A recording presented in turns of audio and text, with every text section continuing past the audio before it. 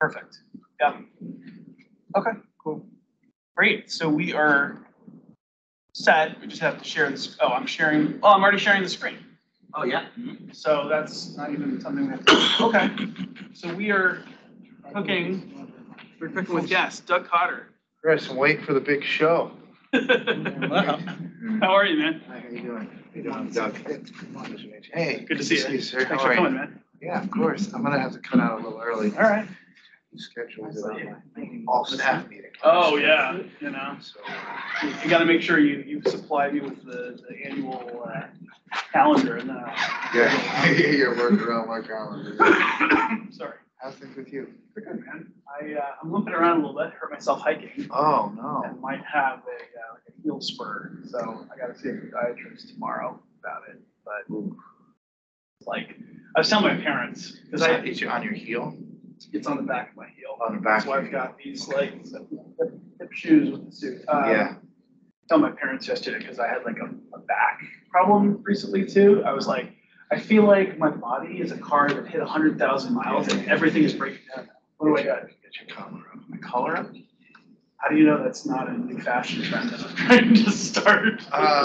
Just shoes. You know? And they tell me right away you're not fashion trendsetter.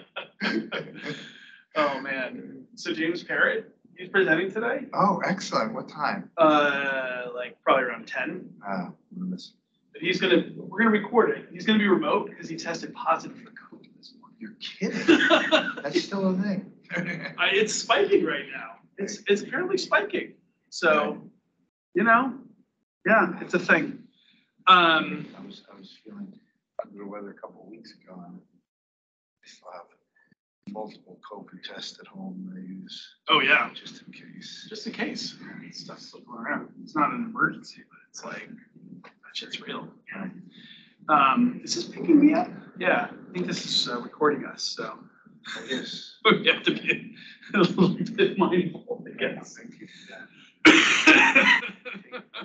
So did you kill him or not? Did you kill him? I take that as Chris's shoes. Yeah, right. Very fashionable. Nice shoes. For the record. For the YouTube record. Because, you know, like, at least 40 people watch these with meetings. At least 40. There's a lot of people out there that are going to be hearing this. Cool, man. All right. Hey. How are you? It's so good to see you. Good to see you. How are you? Been a while. Thanks for coming. It has been a while. Yeah. We're starting to plan more in advance. Can we sit anywhere? You may sit anywhere. Yes. Yes, please. There is coffee and food in the back here. Oh, great. Well, there's only coffee. And Colleen, I didn't let you. Yeah. Yeah, Your ears perked. You can't see it from over there, but it's definitely here. You were busy setting up. Yeah. Coffee, no tea. Coffee, no tea. Hi, How are you? Doug. You know what? Nice to meet Pleasure to you. meet you. How are you? Hi, I'm Doug. Hi, Doug, Colleen. Hi, Colleen. Pleasure to meet you. Doug, if you, well, Yes. I was gonna say we have hot water, but if there's no tea, there's no point, right? There must be tea somewhere in the building. Or should we move these? Was it Jocelyn? Jocelyn. Colleen. Nice to meet you. Guys. I know. I mean, It's like a new I've era. only It's been to one of crazy. these Yeah. meetings in person. Oh, this is my Actually, first. It's This a is real my loss. first one, You and know, since she was, COVID, I've been on the she was board for a tough, while. but she was smart as I'm well. with MasterCard now. Oh, I was nice. with the city when I joined, Yep. so my old boss was on Wherever all she is, the like Portugal. Yeah. Oh, okay. previous meetings. Oh. We can have it. I'm So sure. I'm sure. I live in Brooklyn. I run the Brooklyn Community Foundation. Oh, that's why I know. Oh, really? I love the work. Well, so I worked with Greg Bishop. You probably do a lot of work. I with do. him. We're getting ready to do a great program with them. I'm really excited Oh, about. that's awesome. Oh, wow. My friend Babby Jacobs is in Brooklyn. She's very active in the Oh, community. wow. Entrepreneurial, you know, supporting small businesses, Mhm. and I just, yeah, just keeping on in the space. Oh, Love how the organization is evolved. Thank So you. nice to put a face with a name. yeah. Like Oprah. You get a packet. You get a packet. But, you know, we did when I was with the city. Mhm. MasterCard has such a global purpose. Most Right. of what we do is. Chris, if back we rows do for it, it's visitors? New York City at large. Oh, okay. Hair, you Although can be I there feel too. like Yeah. our colleagues I don't in want the to be center- I'm in disruptive the when I North leave, American so I'm business team. Yeah. But our colleagues in the Center for Inclusive Growth, gonna close the door. I'm working at Hey, Maureen. the registration. Oh. It wasn't our event, it was someone else's event where we participated.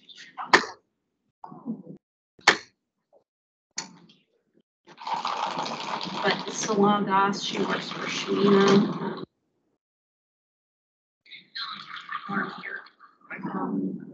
Are you In Mark? US and I am Singapore. Chris. So there's Commissioner Felter, so nice to meet you. I was wondering if there's not, All yeah. right, welcome. And the folks I work with on that team mostly are focused on in solidarity. Where are you currently? Black communities. Oh. And so, on the business, so I'm on the business side, but I'm the director of change. Which is kind of an interesting role because I'm really trying to work with our clients, which are the banks, Yeah. to do more. Go ahead. in I an would love to. equitable way. What banks? What banks do you guys? Oh my God. I mean, Citi is our largest global client, but any bank that issues MasterCard is our. Yeah, I have a couple. I was, so must be food. Oh. What card am I? It's went from, Yours are free. from Sterling to some of the Because banks. Sterling acquired. Right, got Yeah. acquired and, but my card is MasterCard. Excellent. Yeah, so it's like, Happy to hear it. yeah.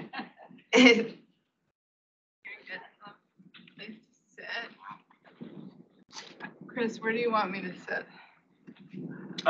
Sit at the table for you. Are you limping a little, Chris? I am. I hurt myself hiking. Oh, is it feeling better or worse? It comes and it goes. Today it's a little bit better, but probably because I rested yesterday. You never know. Abby, why don't you sit here and Mark is welcome to sit here. Okay, does he have a? Mark, what school do you Name, go to? card, no, we got the email. WH Maxwell. Oh, where's that at? It's by the Liberty train station. Oh, how are you? Yeah, it's in New York. We'll shoot you an introduction email on the show. Okay, yeah, I met Michelle a long time ago, just after she won't remember, but, and then she was, So, I grew up with a friend. Sorry. Yeah. We're traditional foundation. Oh, yeah, that's Yeah. cool. It's really impressive. Introduce myself, Chris Neal, the director of the Workforce We Health. get Tammy Underwood. Which corporation? Karen. Hey, Yeah, so there's no racial Uh-huh. justice. And Brooklyn. We have strategic grant making. Where you guys based? Mark, we It also have what was the let me recovery. introduce you to. County portfolio now. Okay. It's been around for about, to that company. Yeah, With okay. mental health, as they Right. pertain to those areas, right? So young people, older adults, that. Nice to meet you. Tell me your name again? Tammy Tammy, Underwood. Chris Neal. Very nice to meet you, Tammy. Founded. Morning. Thank you so much for coming. No problem. Appreciate it. Anytime, Really anytime. sorry about your And loss. when Independence Yeah, Bank closed, That's unfortunate, they- yeah. They it's, was an more endowment and they conference, created but a happy family in the end. So we're straight out of the bank. Unfortunately, happened It's, the it's. evening before we had our board of trustees and workforce conferences. Oh, Good morning. How are you? Last time? Crazy day. Yeah, so.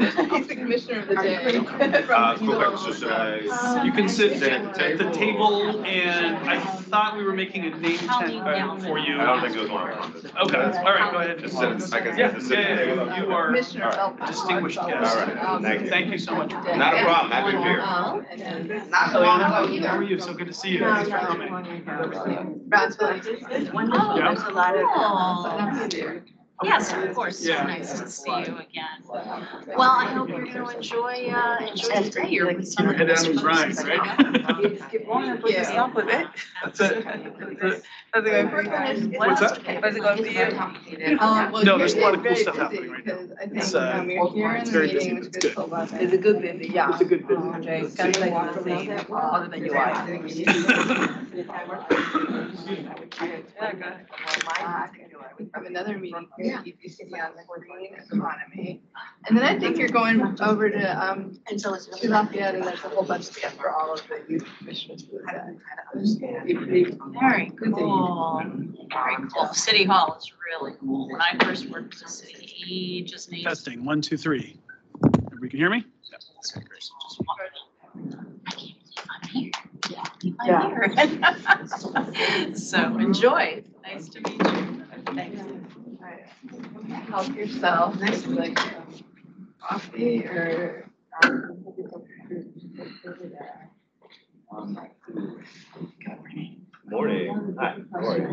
go out there. I'm learning. Nice to meet you. Pleasure.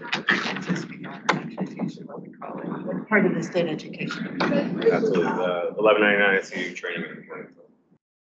Nice, how nice. Yeah. That's interesting. We work with a lot of do a lot of transition. My cards, they don't give us cards anymore. And I got people are looking for. I love like coming a to the friendship city. and So I'm in the office usually Yeah. once or twice a week. We're at 150 Fifth Avenue, which Oh. is between 19 and 20. But I also love coming to Brooklyn Yeah. because, yeah, right. Okay, so geez. So, How does what's the going on? performance go? Lived in Brooklyn. Oh, you went to yours. Yeah, Yeah, so, you know, I Sister and brother-in-law From bought my point of view, it was perfect. and I ended up renting near them. But then met my husband and we were in trouble. After you go to. Yeah. My sister lives. When you say the kids, All you of don't it. really tell them. I don't want to do anything because. It's like, just tell them. Forever. So I was in a lot of. How are you? No, take your time. I'm just going for the call. The first in-person one. All right, Daniel. Oh, sorry. Pleasure to meet Pleasure to meet you. Foundation. Daniel worked for 1199 with Sandy. He's gonna be and- remote. On there. Just. But all the more reason that we just need to You search. guys all need So I've got my laptop set up. But how to figure out Yeah. how you get referrals and work for stuff. Yeah. 99, because it's so. Something. And then whatever the incentives are, that needs to be changed to make sense. I'm sure. And that. So you got regular card multiple states. You do, yeah. Usually, prior to coming back to New York. How are you? Director I'm of Abby. National. Thanks for coming today. Good, Good, yeah, we're, it's like. California, maybe that's what. Yeah, like, We're excited. Yeah, We first met at Takes me getting- MCAS actually. When I was working with many years ago. It's fine, it's fine, it's fine.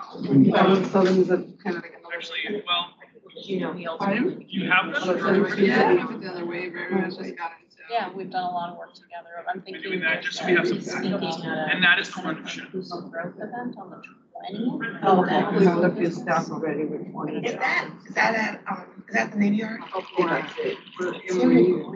I'll definitely reach out. Some space. Yeah, please do. Yeah, I certainly will.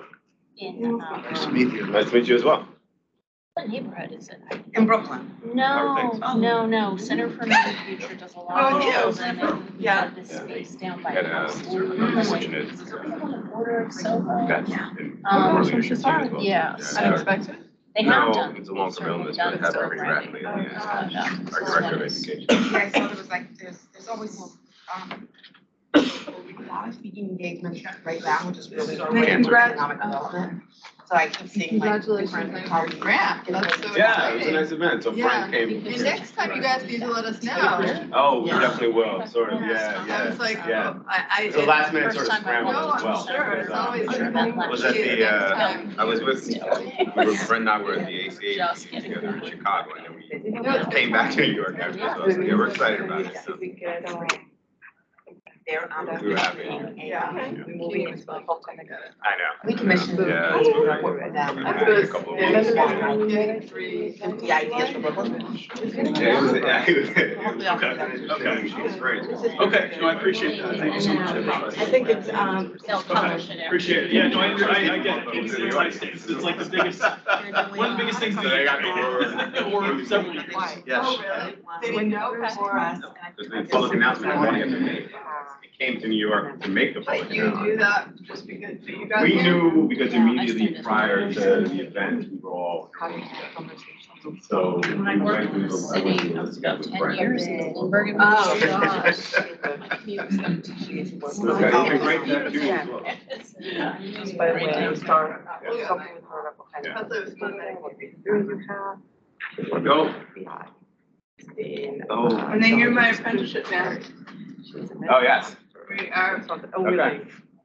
So why doesn't New York City register? Well, the myriad of reasons. I think, I didn't realize it was a remote. I am national register. I know, the state, the state is particular.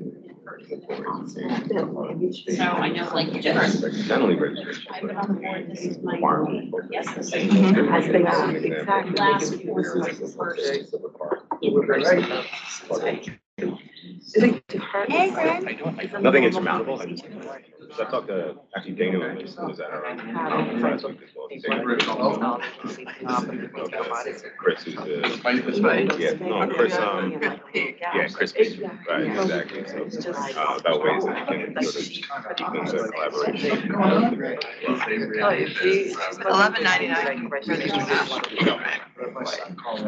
So we have always traditionally participated in the national registration through HCAP. Had dual registration for certain occupations, but we're in the process now of. Yeah, I was thinking about it. Occupations in the state of New York. Oh, good. No, luckily other people were So telling you're me. gonna help my. Yeah, we're gonna help. How many should I mark you down for? How many should I mark you down for? Well, that's a little premature right now. Oh, come on. What's the time?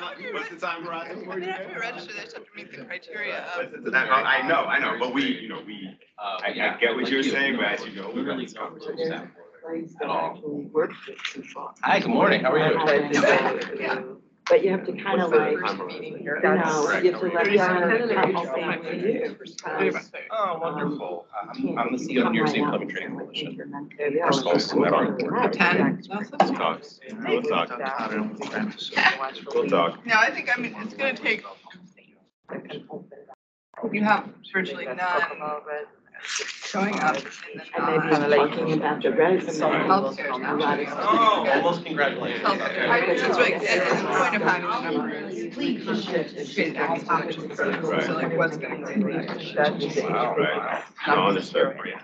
There's a couple of things to smooth out in this context of what we're working on now as it relates to step one, getting stuff registered. There's no way. This is normally what happens. We're very Traditionally have not. A little early, Part of our, they've imagined national registration. So we Felicia. Oh, there you go. was, Same side. One is the actually Detroit H1B grant, we said we would that it's New York State specific, so obviously we said we would do some work. Right. And then, so you want to be good partners in the city of New York. with the IT. So I think it's helpful with the SA and other regulations, see us in figures in New York State. Well, we'll bear it, you know. A variety of reasons. Well, they can be helpful. Okay, definitely. I have no idea. I know you're talking to Daniel. I have no idea Yeah. why. So someone. I didn't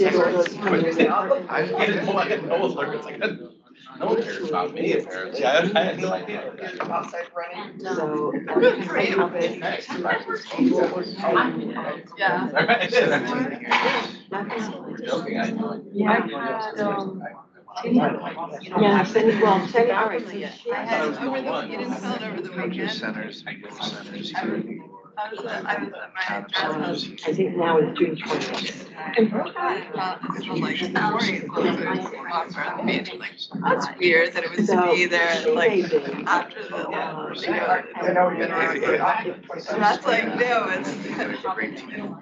World is on fire. Yeah. And I remember. I just want to get as much stuff as. But she will be back. Yeah, I was on the phone with my friend and she was showing me her. Yeah. Holy. Yeah. Maybe. I have to go find my camera. Yeah, I mean, I was.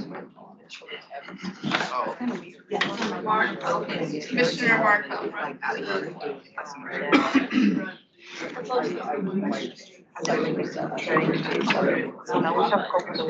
That was for you. Yep. All right, then now that we got. Yeah, we're. See everybody's meetings, gatherings. Yeah. Hey, how are you, Daphne? Thanks so much for coming. Good to see you. Right? So maybe, and. Still can't like a peanut gallery, that's our $1 billion agency. Start working. We always like half the person. And people get very clear to the USCOL auditors. It's I totally support, I was 100%. Right. I thought so too. I mean, There's a few people, like core group, that know us, but then there's always, they say, but we have to do people. highlights. But it's wonderful. So we'll be ready. Yeah, so more to come. This week is the case file Yeah, no, review. I know she's gonna be It'll be here in wonderful. July. That's it. And then Sharice is. But they don't want to do a review site. But she's I'm been not sure working exactly with why. the. Or I think that. Well, she was situated, I don't know if yeah, they- in the I Harlem think, no, office. that's what they said. I think they said that they, at this time, expected, they just want to see like several sector-based. And also, there's like Washington Heights, like the workforce center too. So. No, I know you guys, red carpet welcome, I'm sure. The only thing we are, All right. is So, that night. would you sit here? Because we have not re-upped the price for your commissioners as formal members.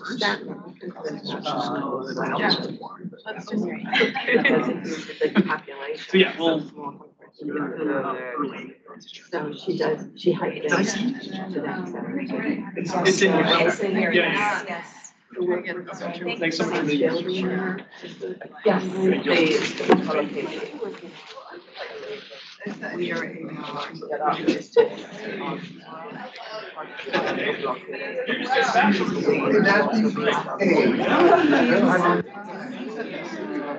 See each other post-pandemic.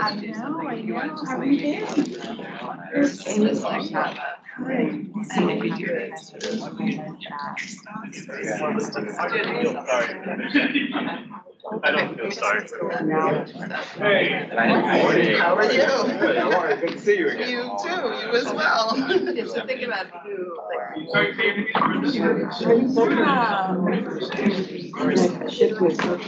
Yeah.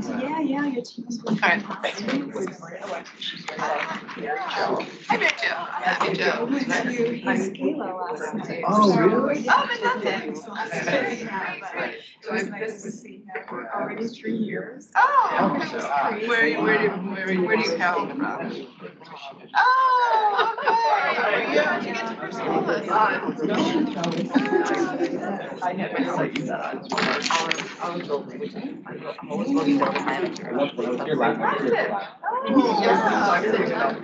Okay, great. I'm a huge fan. Let's go. Yeah, I used to be, I founded here to here.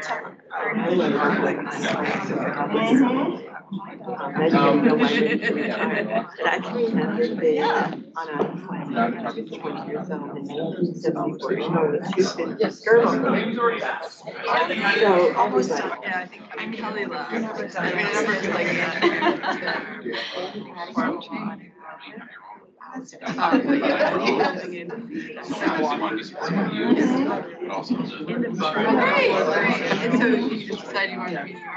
Michigan, or?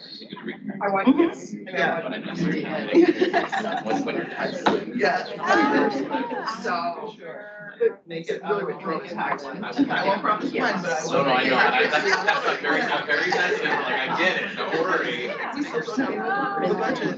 Still waiting on legislation. It's like tomorrow. Oh, yeah.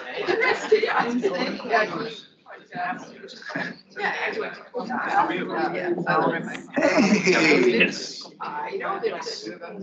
Yeah, she's having. I was like, no. I'm getting deep. Thank you for those beautiful flowers. It was so good. Thank you. and then you have to go in.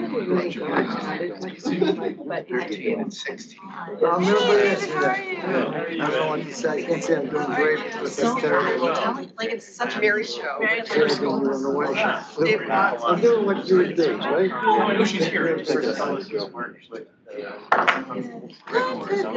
think we're starting some of that.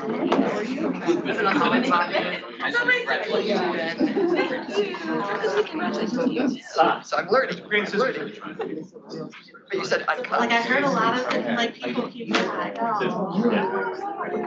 Yeah, I Sit next to Josh. That's the power.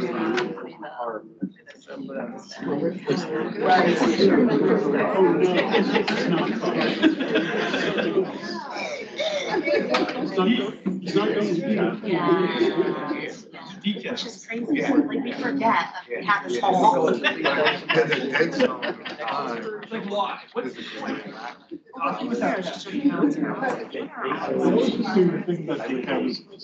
If you're trying to do Or like at night. I can't do coffee at night, like after dinner, you know. You're right, I've actually done, I've ordered more. Yeah, I'm correcting myself. As I'm sure.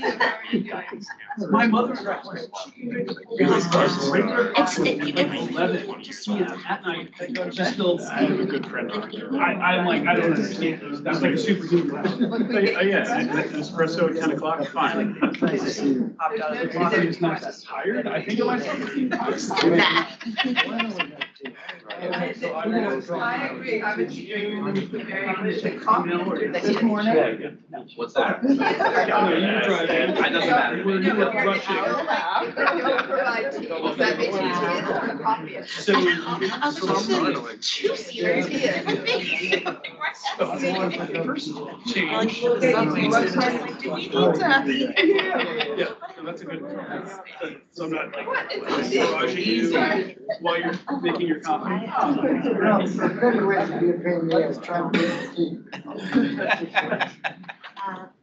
If that's the worst thing of my day, I'm doing all right. I'll get you some tea. Just tell me what kind of tea you are. But, you know, it's good. All right. That was a good. Okay, we'll get you limited. I'll make sure not to get you. Yeah, it was like clearly Hello. Because we got. Yes. I haven't talked to her in a week or so. I'll get circle back. I saw her 2 weeks ago. And I know she reached out to her. Yeah, it's just like. So this is actually going to be. David Fisher. This is going to be a ship's because she has a hard stop. So I'm just swamped with her. Yeah,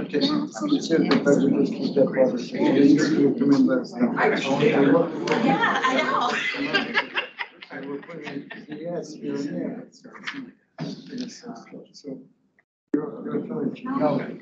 I'll call her today. Mr. Fisher, the big whammy is. I saw you for a few weeks. Where are you? Just like, you can't make this stuff up. I know. So, Anyway, people Be online. be online. Alright. So those are the. Well, I know I Actually, we actually. can't adjust to, but yeah. Like, it's a story, right? yeah, for it. Sure, okay, you just truck this discussion. The way the labor guys are so wonderful. When she has no kids in the house. It's a class. There's still a few people downstairs. Very soon, very I soon. know, and the weather's been so, She allowed to celebrate her. Oh, no, yeah. So they did have something for the office. And then they had something last Thursday, and then I think the next Friday she's like, oh. So I think she's like.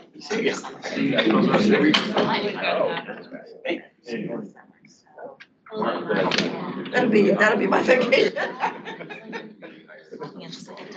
Yeah, right. So much.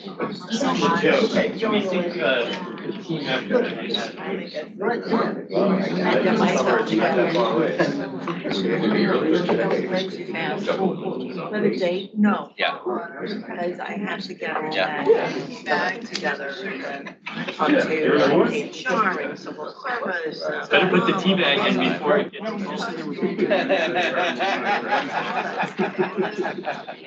Oh, yeah, I guess About you're with right. some other So- personal stuff and I haven't dealt with. And if we don't have a quorum, we don't Yeah. need to do this. I know, I know. Reference. You know, that's like when you're a kid, right? And you know, like, oh my God, the paper is due on Friday. And all of a sudden you get like, okay. That's where I'm not gonna be at. By the time I get there, I get out of here. fronting and it's also by the flag. Oh, man. That far off. Yeah. Like you would have one. I know. What if I made this? What's trying to prove legal culpability? Yeah, no, I did try and get your. Change your pie. I appreciate it. I think I'm just trying to see if we have people that are stuck. It's great. If Bob needs me to come down for a little bit, I can do that. You want me to do that? If he's- That'd be great. You know you're successful. Is it you got your own? Yeah, and you need. Are there other people? Oh, I was like ready for it. Look, I'm happy. Yeah, if you could just. You need him. I mean, so if you can go back, just finish like. Yeah, my school. All right, I'll go down. It's gonna be super fun. I'll go closer to the club and I'll make it. I think he said.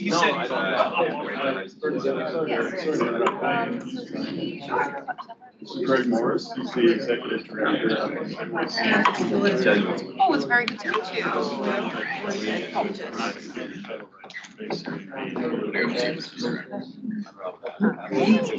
I like that. I'm gonna put it for a new one. No, it's so funny because I thought you were doing it, I watched your video last.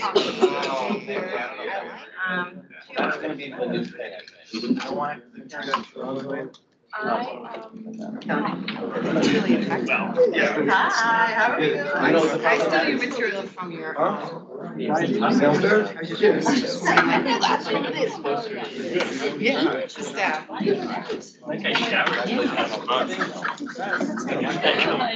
We do, and we want more. Okay. Card carrying, MasterCard. Excellent. Hi, good morning. Somebody else is just using it. Good morning, everyone. We're going to get started. I believe we have everybody upstairs. No more. Oh. Stuck downstairs. Okay. I'm here. We have, yes, I think we have a couple of people. Yes. Good morning and welcome to the June quarterly board meeting of the New York City Workforce Development Board. I'm Adria Powell, I'm the board chair. I'm going to share highlights for today's agenda, some reminders, and some housekeeping notes. Go through the regular logistics. At our last meeting in April, we heard from speakers about a youth apprenticeship program for New York City high schools. New York City high school students. We also heard from a consultant from Accenture about the landscape analysis they were conducting on apprenticeships in New York City. Today, we will be joined again by Rachel Van Tosh, a senior manager at Accenture, and she will be talking to us more about that program. In addition, James Parrott from the Center for New York City Affairs at the New School will share his findings about a disturbing trend. The unemployment rate among Black New Yorkers is significantly higher than the unemployment rate among white New Yorkers, a trend that does not reflect the national average and seems to be fairly unique to New York City. So this board has had James Parrott talk to us in the past. I think it'd be really interesting to hear what he's seeing and have a discussion amongst the board. James will be joining us remotely. As far as housekeeping items, the state's open meetings law applies to the Workforce Development Board since it is considered a public body.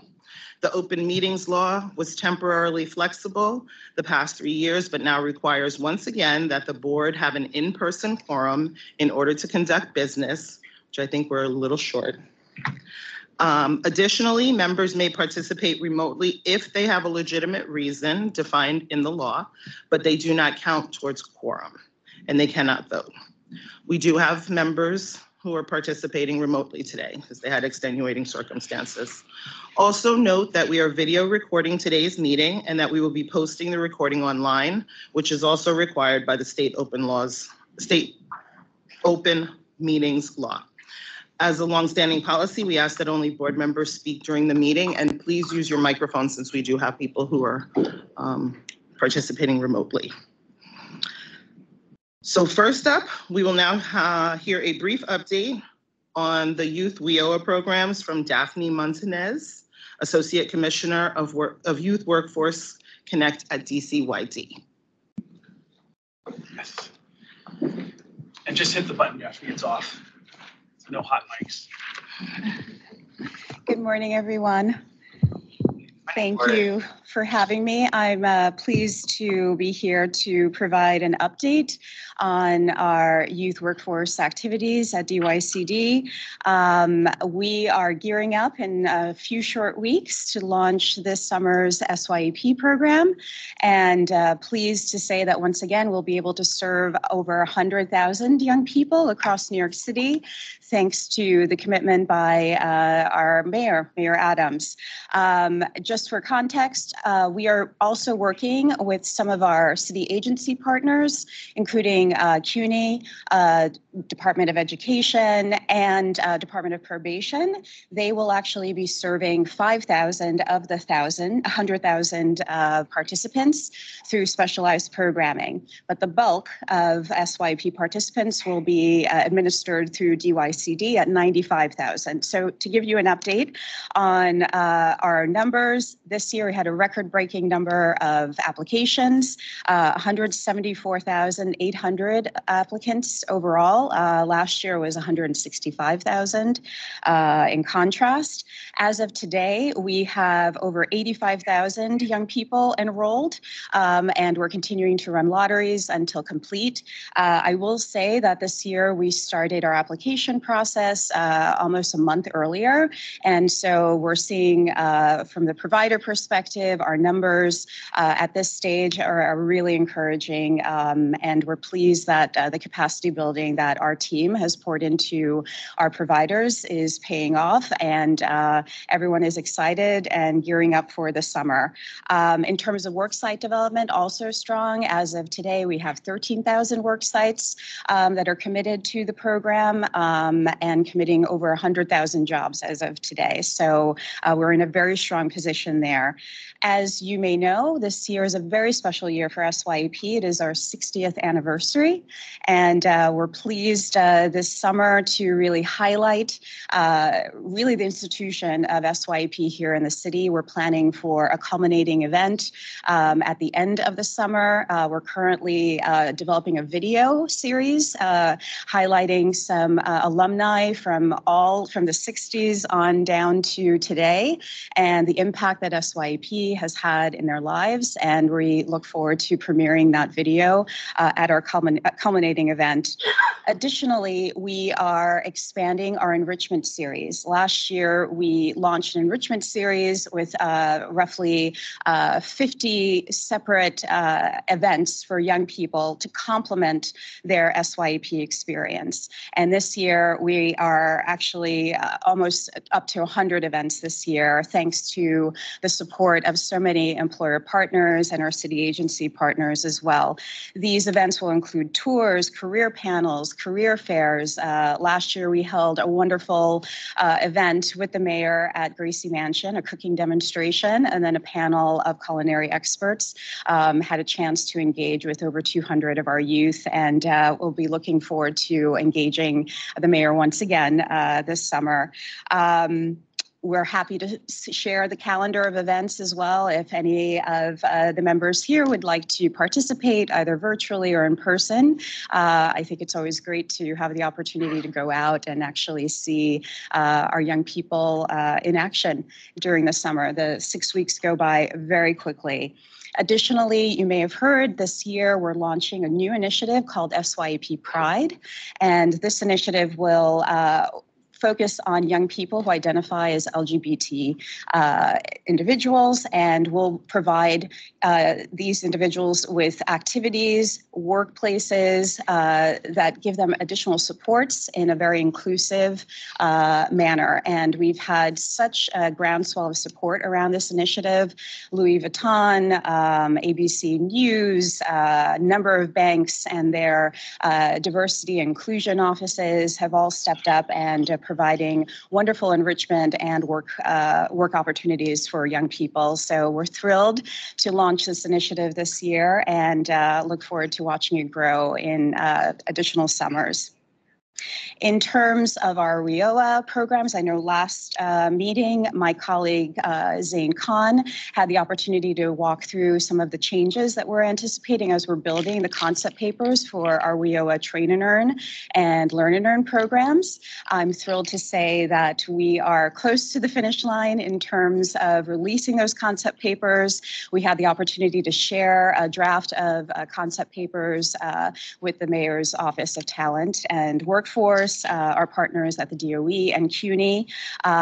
We will then have OMB, the Mayor's Office of Budget, to take a look and provide their comments. Once we receive those comments, we expect that the concept papers will then be released in early July. So look out for that.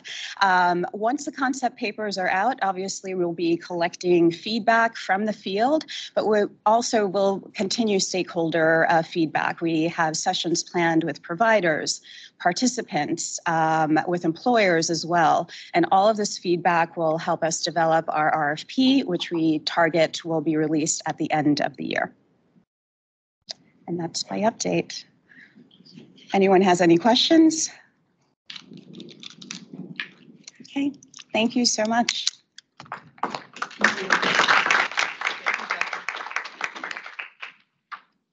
Now we will hear a brief update about the adult WIOA programs from Janine Jones, Assistant Commissioner, Workforce One at SBS.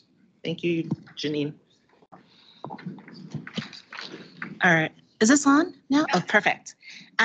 So good morning, everyone. So I am actually going to give a quick update on our RFP and where we are in the process. Note that this has been a labor of love because we are really trying to get this right. But before I start, there's just 2 points I want to make. So one, I'm balancing trying to be as transparent as possible while still adhering to our procurement rules. So if you have questions, I promise you I'm not hedging. There might be times where I'll take your question and might say that I have to get back to you. And then two, I just want to highlight that our RFP is really the bones of our operations, but there's additional meat that happens in terms of our contracting as well as our operating plan as well, because we want to make sure that we're able to stay as nimble and flexible as possible really throughout that time. So I'll say that.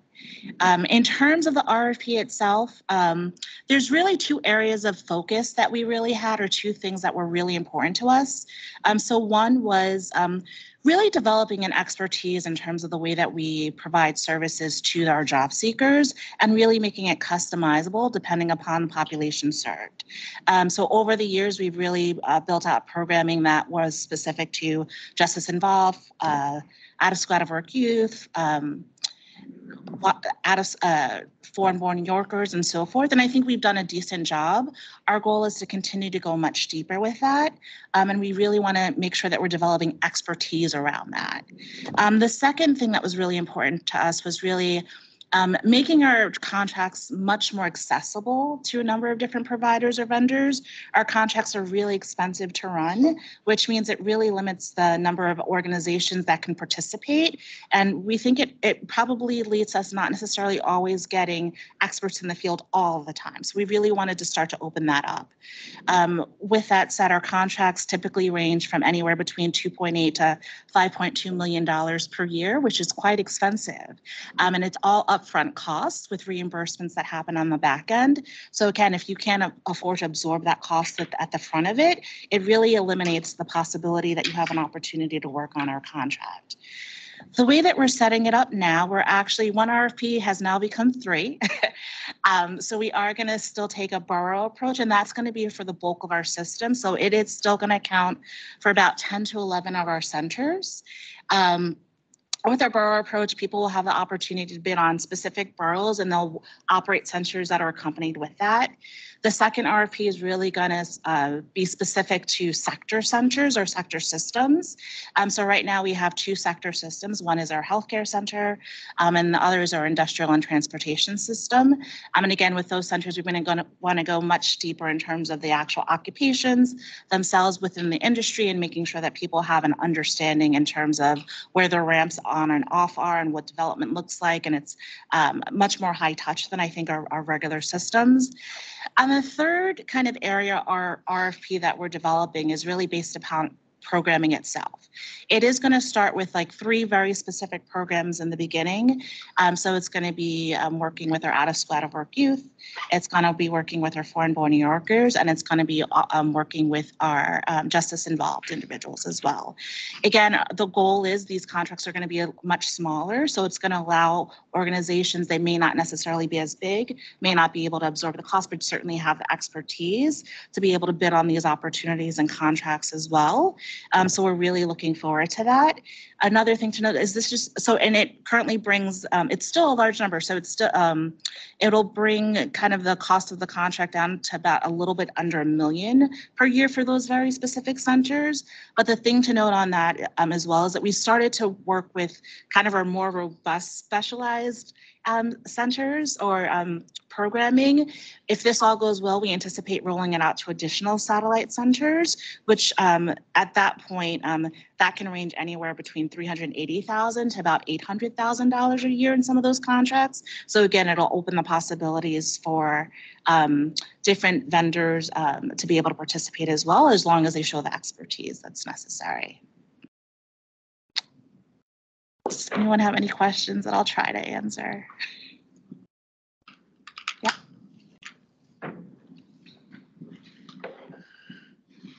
Thanks, Janine, for that overview. Can you just talk briefly about the rough timeline?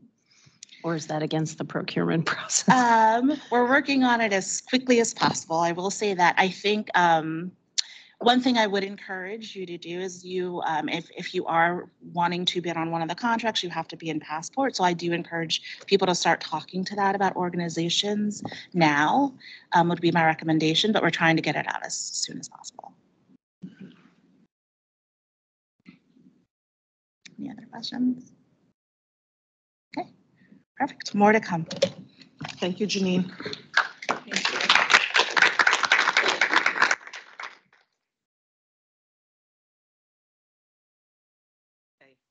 As discussed in our last meeting, Mayor Adams set a moonshot goal for 30,000 apprentices to be active in New York City by the year 2030. As I mentioned at the beginning of today's meeting, Accenture conducted a landscapes analysis of apprenticeships in New York City over the past couple of months.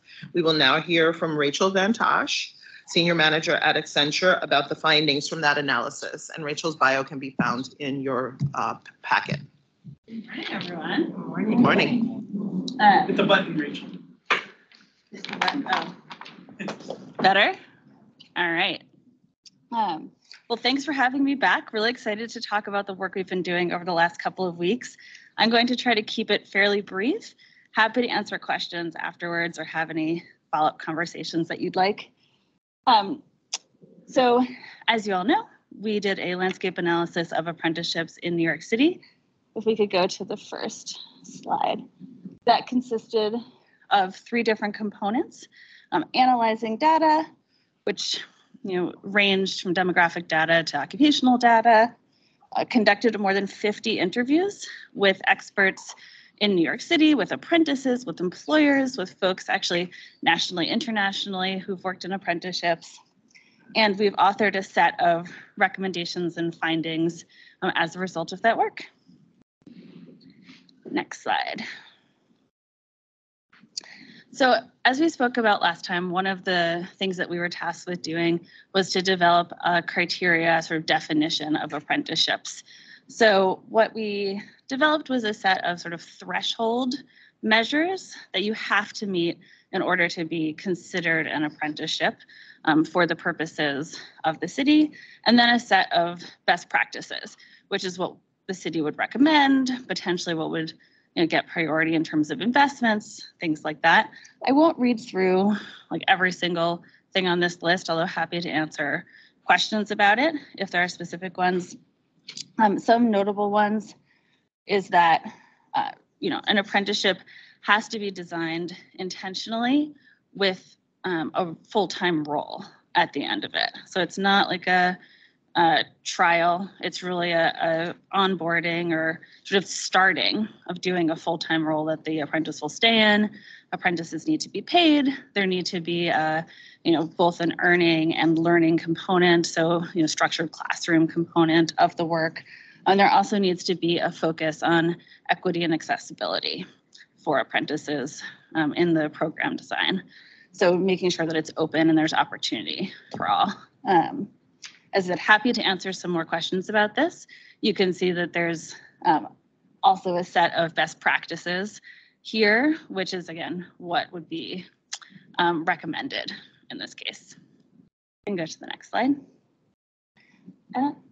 Maybe scroll down a little bit so you can see the bottom of this. Well, sorry, if you could go back to the previous one. Okay, so you can't see it at the bottom, but you see a little bit of the left-hand corner there is the blue, and that's New York City. Like the key point.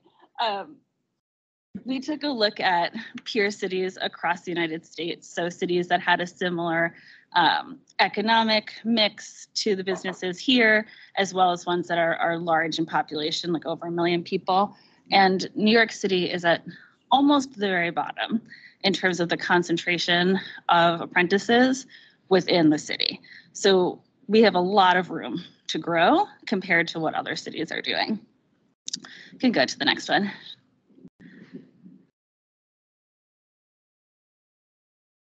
One thing to note, so we looked, in addition to sort of where do we stand across the country, we looked at some, like, who are apprentices and what are the apprenticeships that are available in the city right now. As most people would probably not be surprised to learn, most of the active apprentices in New York City are in the trades. A few notable exceptions that I think are top here are electricians, carpenters. That's very similar to what you see in some peer states and peer cities as well. A couple of things that are worth noting, though, is that you'll see the third largest number of active apprentices right now are school safety agents, which is actually an apprenticeship done by the New York City Police Department. And one of the things that we recommended the city think about is what might be the opportunities around public sector apprenticeships. Despite, there's many complications there, but a place to be thinking about. Another thing that I think is interesting is you'll see here, there's 2 columns, one from NYSDOL and one that's nationally registered. So as an apprenticeship, you can actually register with the state or with at a national level. And you'll see that the mix of folks who are registered nationally is actually quite different and much more focused in healthcare and professional services.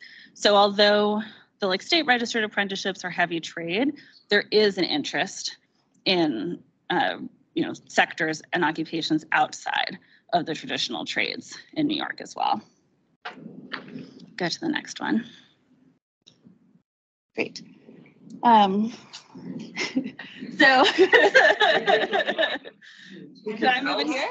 Use the mouse and pull it down to the bottom and then let it go for a second. All right, let's see. The bar. The black bar. Yeah. Put it here. Try to drag it.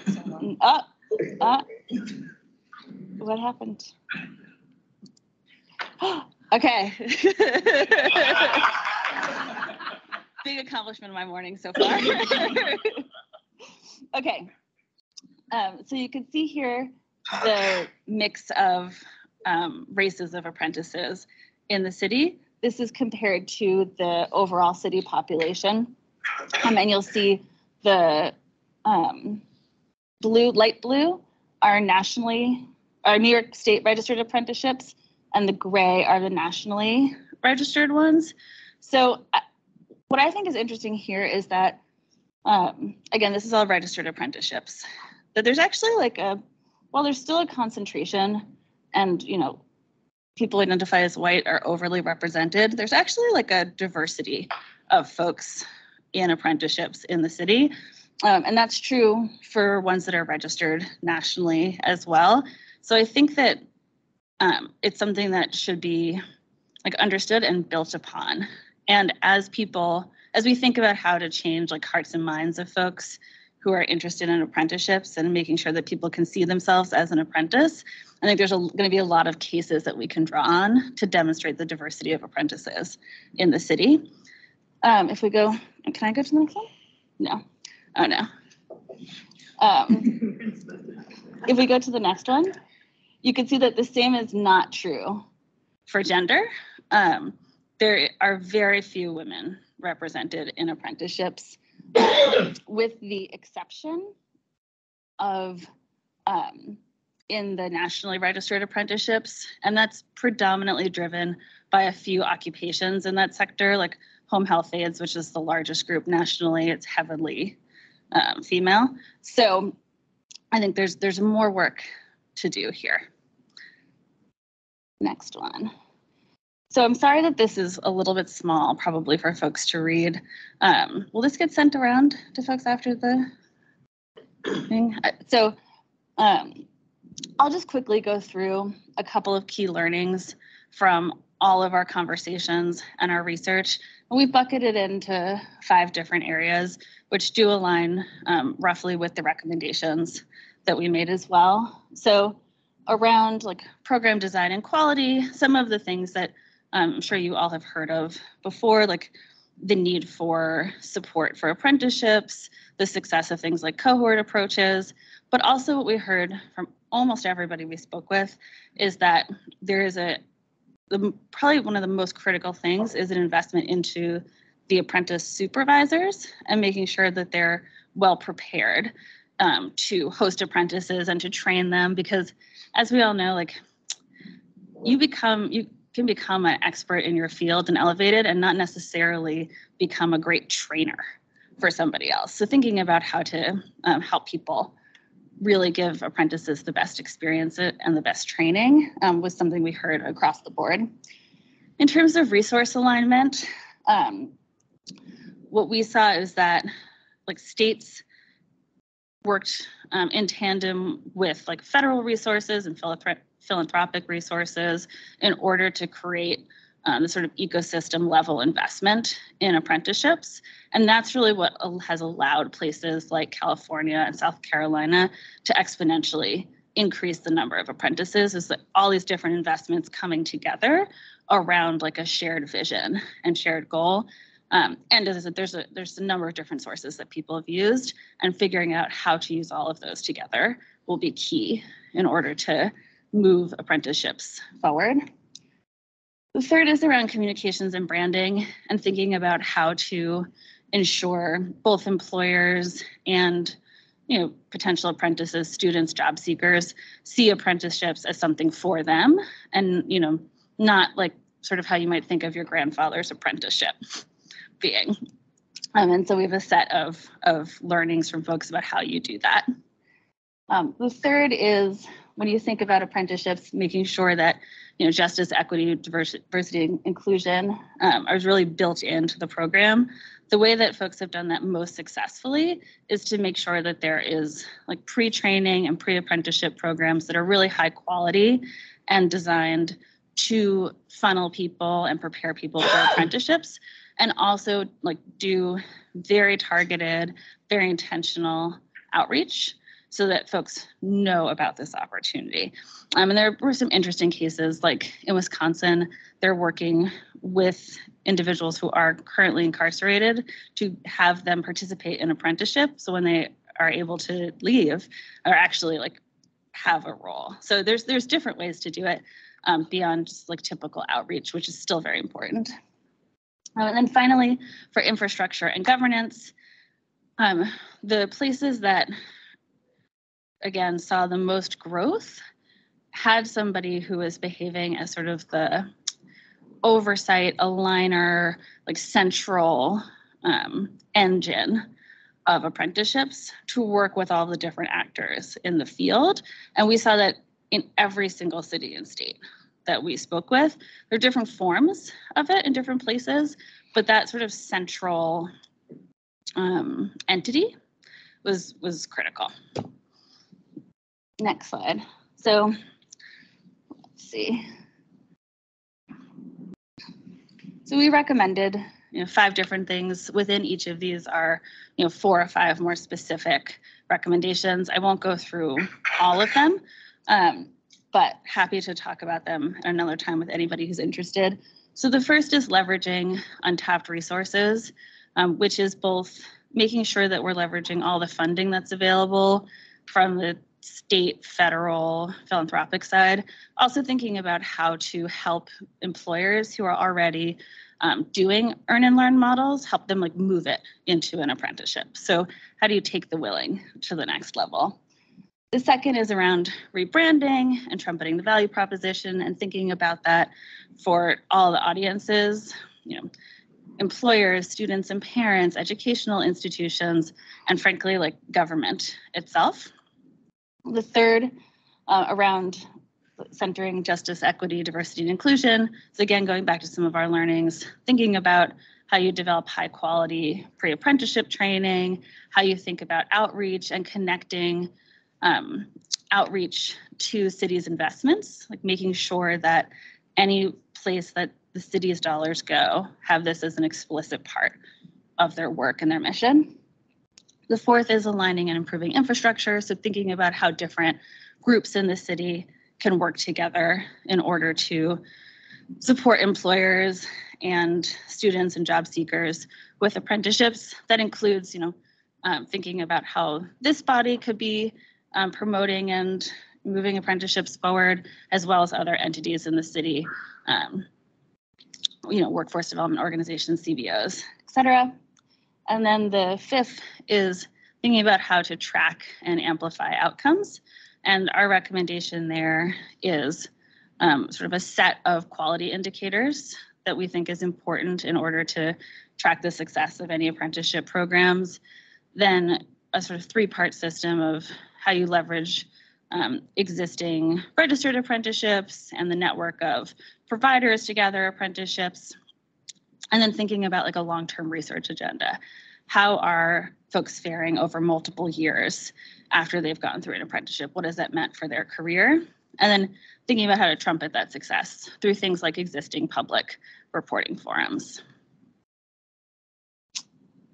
And going back to the central learning about what has been key to moving this forward, it is this conductor entity, this engine of the work. And so what we recommended is setting up an apprenticeship accelerator, which was talked about in the mayor's announcement, but thinking of it as a way not to duplicate existing efforts, but to align them, to fund them, to make sure that they're all moving in the same direction, track progress. And so we laid out sort of a set of principles around which this accelerator would operate as part of the overall ecosystem in the city. As you can see some of the key functions of it here. I know that was very fast, threw a lot of information at you all. I don't know, Chris, if we have time for questions, if I made it under my 10 minutes. Okay. Well, yeah, happy to take any questions. And I think I could go back in slides.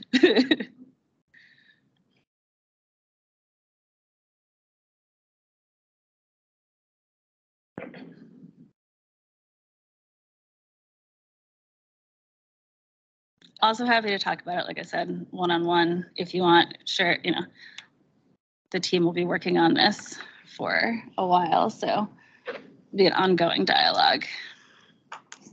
Yeah, of course. Are you looking at very specific recommendations and strategies around how to engage more Black New Yorkers in the apprentice program beyond just having an equity and inclusion lens, but how do you make sure? Are you thinking about that as one of the recommendations? Yeah, so the 5 you saw there, again, it's just the very high, they're the buckets of them. Within each of them, there's another set. There's nothing explicit about any one nationality or race in the set of recommendations that we have. What we're recommending, at this level, is more an explicit, contract evaluation criteria need to be aligned to this. How the city is going to target specific races or ethnicities is probably like 1 or 2 clicks down from the set of recommendations that we provided.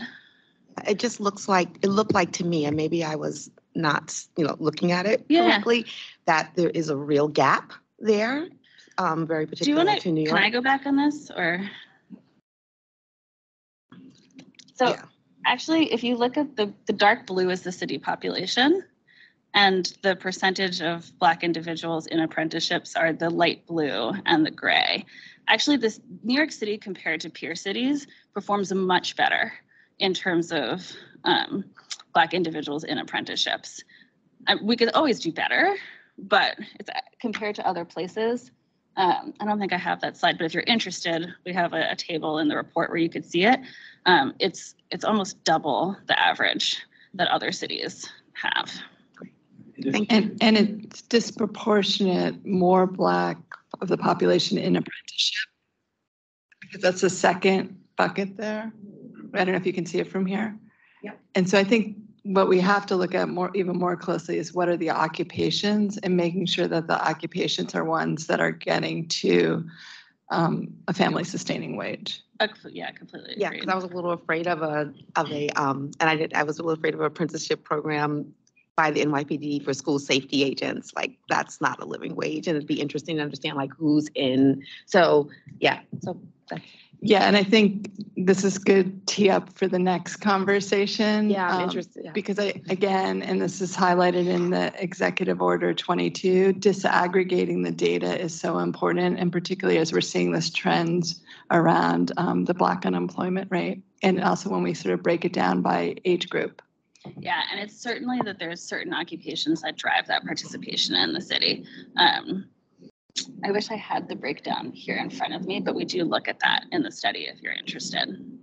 Along those lines, what struck me was that while there is definitely a distribution of Black New Yorkers who are receiving apprenticeships, the ones that the New York City apprenticeships definitely have a number of occupations with a much higher living wage, and that's where Black people are less represented.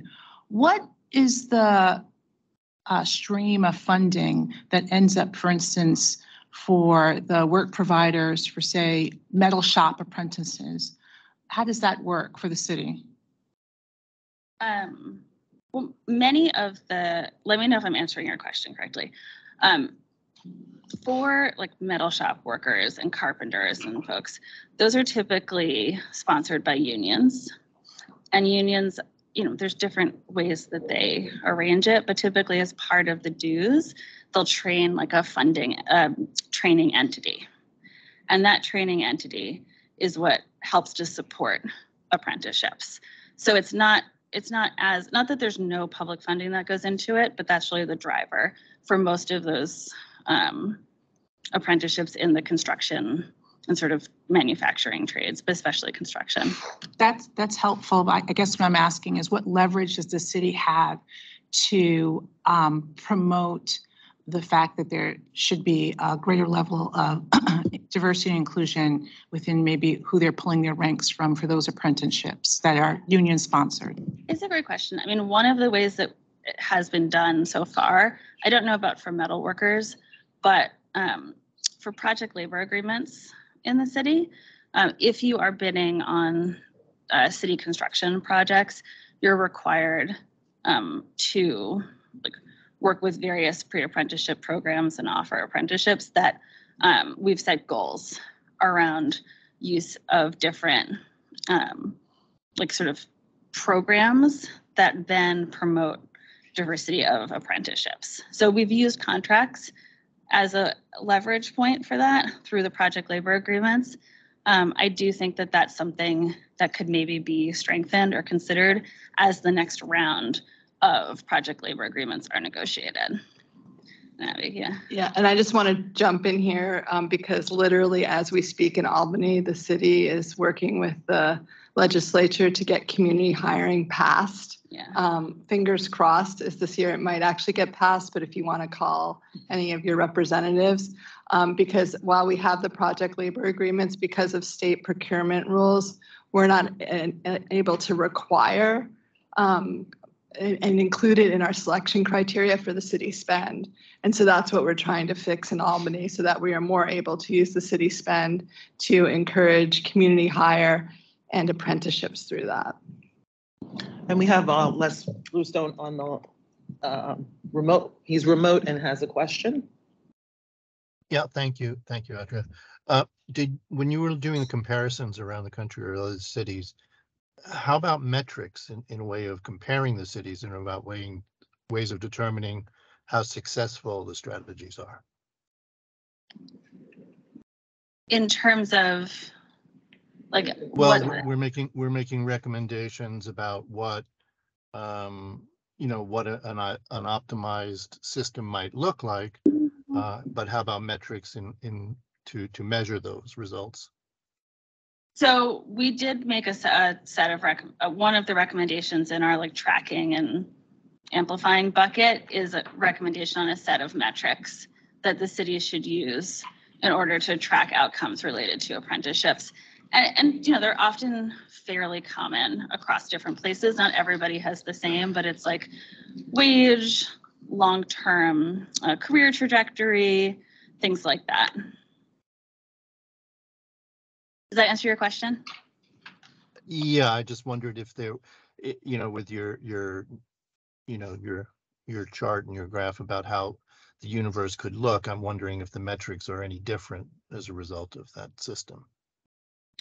It's a good question. We didn't get down to, what we looked at a lot was really growth in those different areas. So places like California, South Carolina, Wisconsin, places who have had big growth. We took lessons learned from those places. And some of them publish those types of outcomes metrics, some of them don't. Yeah. I had a related question, which is the number of internships in New York City as a percent of total employees in the city. Have you compared that across the country in terms of where there's the most success? We did not look at like internships per se. We did look at to some level at like unregistered apprenticeships in the city using our I'm sorry, did I say internships? I meant apprenticeships, sorry. So looking at, if there are if apprenticeships in New York City currently represent 1% of the total number of employees, and South Carolina, it's 10%, for example. Mm-hmm. What are they doing that we're not? I'm just curious, I'm guessing the New York City level may be fairly low. Yeah, maybe now that we've figured out how to get rid of this black box at the bottom, do you want to go up a slide or two? So there's New York City. Compared to this is 0.2%. Yeah, compared to like many other big cities in the state. So we did it at like a city level, so you don't see something like the state of South Carolina here, but you can see it's relatively low. And what I would say is I don't think that there's a magic bullet to growing the number of apprenticeships. I think it's a set of changes across the whole ecosystem, thinking about how to better integrate earning experiences into the education system, thinking about how to best leverage federal funding, how to talk to employers. Like it's all of those pieces that need to be moved in order to increase the number and the percentage. And that's what we saw in places that have higher percentages. And that's, sort of what shaped our recommendations. What are the numbers we're talking about in these pre-apprentice construction jobs? Sorry? Just want to use the mic. Use the mic to put on. Hi. Hi. You're referring to the pre-apprentice construction jobs. What are the numbers that you're talking about? I'm sorry, I don't know completely off the top of my head what the numbers were in most recent years. I'm sure we could look at it and get back to you on what at least the percentages were that are required in the PLAs. Well, I'm assuming, now the 5 partners that you're using with direct entry, Right. that would be new, that would be the carpenters you have. So you go to them, you ask them to take people into your program, like the CW pre-apprentice with the building trades. Is that it? Do you, I mean, do you know how many people from your centers you've recommended to these pre-apprentice people with direct entry? I mean, because that's a great thing. Yeah. I don't know that. I'm sorry. I don't know off the top of my head what we've recommended, but I don't actually know the full numbers that have come into the programs. I don't know, Tim, there might be somebody else here who would be able to speak to that. Well, Ed Christensen from the operating engineers is here and I'm here. We are 2 providers in that sense. So I'd be curious to know what you're telling our colleagues about the numbers, who's going, how they do, what's the attainment rate, dropout rate. We didn't look. Skills and pre-testing and that kind of thing. So you have somebody that's doing this construction trades pre-apprentice program for you? Yeah, go ahead, Tim. Hi, everybody. My name's Tim Courier. I'm the Executive Director of Construction Industry Partnerships. Yeah. There we go. Sorry. Executive Director of Construction Industry Partnerships. To answer your question, Joe, yes, the city has a goal of around 700 pre-apprenticeship graduates every year. Usually the graduation rates are well above 80%. I don't know specifically, but a lot of the adult programs that the Department of Small Business Services has worked with over the years, their graduation rates are above 90%. Placement rates usually are north of 75% within 6 months, but a lot of the pandemic happened. There was some slowdowns in work. We're kind of catching up to that now. So we're starting to see that actually increase in a shorter period. So definitely a big supporter of those programs and always trying to figure out with our partners how we can expand those. But definitely our agency and our office is keen on continuing to support those. And expand them. Yes, of course. Because as my colleague Randy asked before, most of these individuals in these pre-apprentice programs are minorities. Very important. Access to direct placement is dramatically minority represented, 75% program. Oh, I think it's actually north of 75 in terms of demographics broken down by race, but we also target the high poverty zip codes throughout the city that are part of the project labor agreement goals as well. So again, we have a couple different strategies, as well as the individual populations, veterans, individuals that identify as female, et cetera. So the other issue, the construction trades and apprenticeships are not, that's consistent with New York City. Very important. Carolina, I don't know what about. They're not union jobs anyway, so I could kill us. The reality is what you're trying to do and what the Diallo is trying to do is get apprentices throughout. And one of your last meetings, I said the whole key to apprenticeships is business buy-in. Unions can want it, get there and part of their bargaining, but the reality is what business was MetLife insurance company facing AI problems, suddenly turn around and say, I'm going to have an apprentice program? You have here the restaurants. What restaurants? Is Rock involved in that pre-apprentice? I'd be curious to know. It's a difficult task, as I said the other one day. It's probably the future, along with worker co-ops. It's probably the future as people get laid off. They need a strong way to go to your centers, to an industry.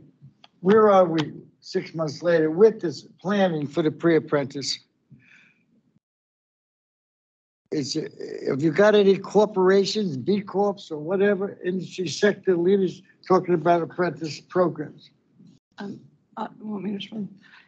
I mean, we do. In fact, I was just in a meeting yesterday with the New York Jobs CEO Council.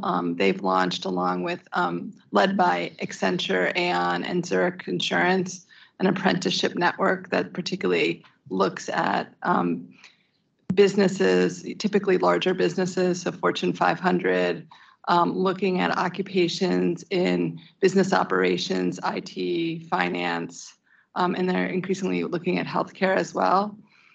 So they're very interested in doing that and working on trying to understand what percentage of the 30 by 30 they're going to own. And they're looking at it by occupation. And the concept is that they would develop the the competency plans for those occupations and grow the number of apprenticeships in their memberships. They'd also, in their membership of the apprenticeship network, as well as grow the number of members, and then work with small and medium-sized businesses and chambers of commerce to try to figure out how to make sure our smaller businesses have access and the ability to do apprenticeships, whereas they may not have the same ability to sort of create those competency plans and build them from the get-go, but hopefully they can leverage them. And so I definitely hear you. Like, I think one of the goals very much here in terms of the apprenticeship goal is not just the number, but making sure apprenticeships reflect the occupations that power New York and really go into those entry-level positions. And so looking at it across areas that haven't traditionally had apprenticeship. And I'll just add one more thing and I'll stop, is I think, we've had the good fortune here in New York where there are union apprenticeships, and the union training organizations, as you know, are so critical to doing that. So trying to figure out where we get that intermediary support in areas that aren't unionized is a big question, and what the economic model behind that. And that's where I'm super pleased to see New York City public schools, as well as the City University of New York, increasingly thinking about apprenticeship and how to sort of tie apprenticeship into their student pathways. Because if we can have those two institutions really providing the supports and some of the credentialing and skills training, that would help advance the work significantly. Do they have apprenticeship programs, both of those systems? Yes. Yes. Yes. So there's a lot going on there. So one is in the fall, as some of you may know, the mayor and the New York City Public School Chancellor announced the Modern Youth Apprenticeship program, really working based off of the CareerWise model, which has looked at Switzerland. And if folks don't know, in Switzerland, about 70% of 15-year-olds go into apprenticeship. And they're very focused on making sure that's not what they necessarily do for life, but it provides them greater opportunities. They can always go back to school and become a university professor. So it provides a lot of opportunities. So based on that, they have a goal of 3,000 youth apprenticeships, and it begins in junior year and it goes for 3 years. So they're actively working on that. They launched in 2019, so they're building that out. And they're working very much with a particular set of high schools. The high schools can support the students both in preparing to make the decision to do apprenticeship as well as being in the apprenticeship. CUNY's also been working. So CUNY has always had in the continuing ed side support of apprenticeship. And so they're trying to get a better handle on how much of that is going on across all of their campuses. But they are also very closely working with industry, including members of the CEO Council, to help to really look at apprenticeship as part of the associate's degree and really revamping some of their applied associate's degree to weave in apprenticeship and apprenticeship support. So it's a work in progress. It's exciting. There's still a lot of work to do. Hey, Rachel. So. Hi. Two things, just by way of reference, the national figure is 0.3% nationally in terms of utilization, right? So sort of within that band. But I had a question about, did you take a look at the efficacy of some of the policy changes that have been implemented? So across a couple of the states that you mentioned, mostly related to funding, right? So some states have taken traditionally the tax credit path, which is not as helpful in certain sectors like the healthcare sector because of the nonprofit status of a lot of the organizations there. California, as an example, has just implemented this innovation fund where they're giving a certain amount to support per apprentice as well. Was that part of the landscape analysis you did? So we looked at them a bit. What I'll say is like the California so like you are right that a lot of places have invested in this tax credit model. And in some places like South Carolina, that small amount has helped to spur apprenticeships forward with some additions of federal government funding and things like that. The California Innovation Fund, super interesting. Their projections for that, which for everyone else, it's a fund that provides sort of a base. It promotes sort of innovation and apprenticeships and provides sort of a baseline level of funding for employers. Their projections for it are huge. I mean, they're projecting hundreds of thousands of apprenticeships coming out of that. They just started accepting applications like 2 months ago. So unclear if it'll lead to that, but I think, you know, they've done a lot of thinking and work on it, and they're basing it on models in European countries. So I expect that in 6 months from now, we'll know a lot more about how exponentially that's increased funding. In our research, again, I don't think there's any like one silver bullet that was like, if you do this, you will dramatically increase the number of apprenticeships. It's about like having a whole set of pieces moving together, funding for that being one of them. I mean, in European countries, there's some interesting models. Like UK, they have a apprenticeship levy where everyone has to set aside a certain portion of their revenues, and if they don't use it for apprenticeships, they lose it. And that has, you know, spurred the number of apprenticeships in the UK. Other than that, I don't know that I've seen lots that's like this investment equaled this number. California, we'll see though, maybe. I could talk about this all day. Unfortunately, probably the team wants to move on and I have to wrap up, but happy to talk about it anytime. And thanks for all these great questions and your engagement. Thank you, Rachel. And thank you to the board for an engaging dialogue and good questions. We are going to move to Chris's report.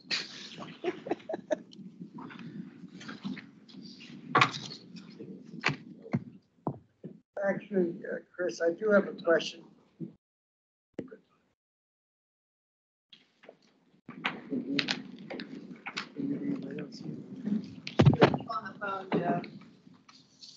You got a question, Joe? I wanted to ask you about the ITGs, but it's too upsetting, so I'll skip it. All right, noted. Hi, everybody. A couple of quick announcements. We are in the presence of a special guest today. Mark Felter is a New York City high school student. He is commissioner. He's participating in a new program called Commissioner for a Day that NYC Service is putting on. I think there are over 70 leaders across city government that are hosting a young person. So please, everyone, welcome Commissioner Felter.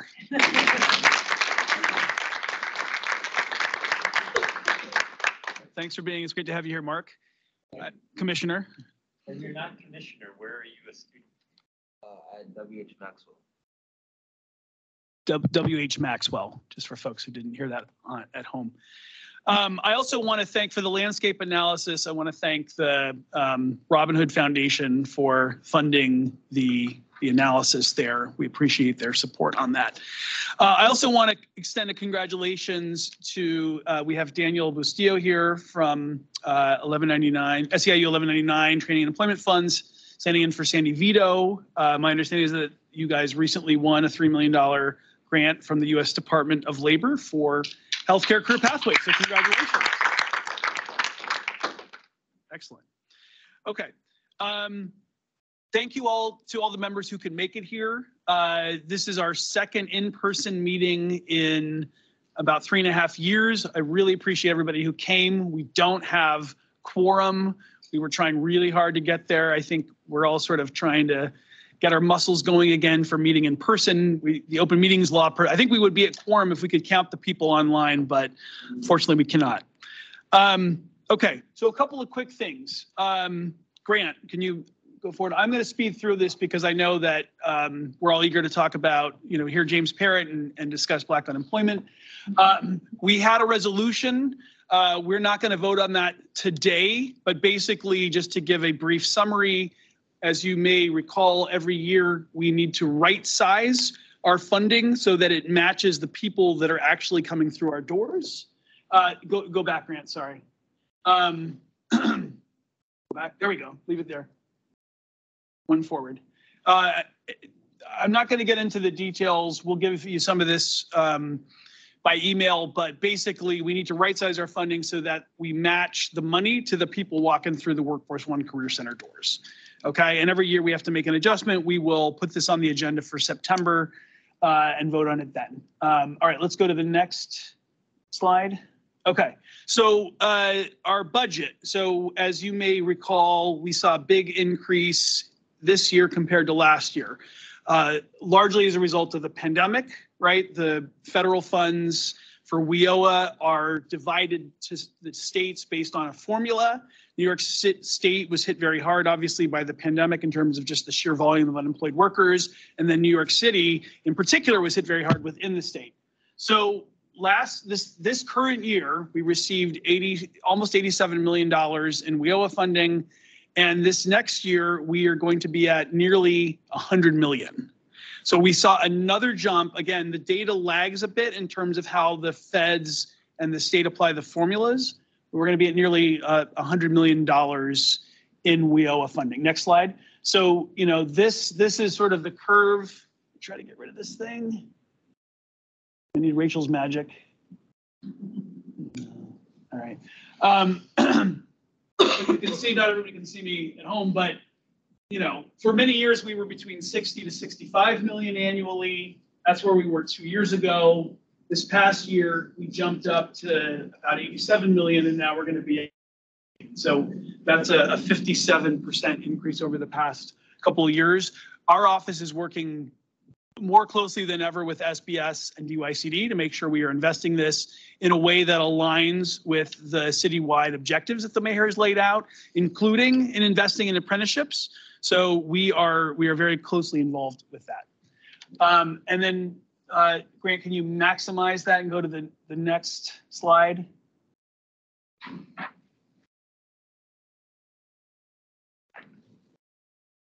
Yeah, get that square. Okay, and then so this is a little hard to see, but this is our WIOA funding over the last 20 plus years. And so we're here. This is at 100 million, and this is in nominal dollars. We haven't been at 100 million. You can't see it, but 2005 was the last time we were at 100 million dollars, and of course, in 2005, 100 million went a lot farther than it goes today. So it's good news. Again, we're working closely with the agencies to make sure we invest this money well. Okay. Next slide, Grant, please. So I'm going to speed through the last couple of announcements here. So update on the Future Workers Task Force recommendations. The city has not yet released the recommendations. We had hoped to share them with you in this meeting today, but unfortunately we cannot, but we do expect to release them in the next few weeks. So look for those, and we will probably spend some time on those at our September meeting. And a brief update on, you know, asylum seekers, new arrivals, right? I think as you are all very well aware, more than 70,000 new arrivals have come to New York City in the last year or so. And one of the major issues for the population is work authorization. Because if you are in the status of an asylum seeker, you have to wait at least 6 months before you can be authorized to work on the books. And we've heard, I guess anecdotally, that it's taking at least a year, right? So one of the things that we're doing, the city is pressing DC to try to expedite the process of letting people be authorized sooner so they can work on the books and support themselves and their families. And we are also trying to be prepared for both helping people as they, you know, as they sort of slowly become work authorized. We're also trying to prepare for a spike, because if overnight tens of thousands of people become work authorized, we also want to be prepared for that. So we're working on that. Community hiring legislation, Grant, go, yeah, there we go. Community hiring legislation, Abby alluded to this earlier. We know that tomorrow is the last day of the legislative session in Albany. We're hopeful this is going to pass. We've brought this to the board before. Again, this is like letting the city, leveraging the city's enormous purchasing power to create employment opportunities, apprenticeship opportunities, and economic mobility for low-income New Yorkers. And my understanding is that the bills have been introduced in both in both houses, in the Senate and the Assembly, in committee. And we are very hopeful that those will get voted on. But again, tomorrow's the last day of the legislative session. And so it's coming down to the wire here, but we are optimistic. And then one final update on city hiring. So as you probably know, the city of New York is aggressively trying to fill its unfilled positions. The city is convening regular recruitment events.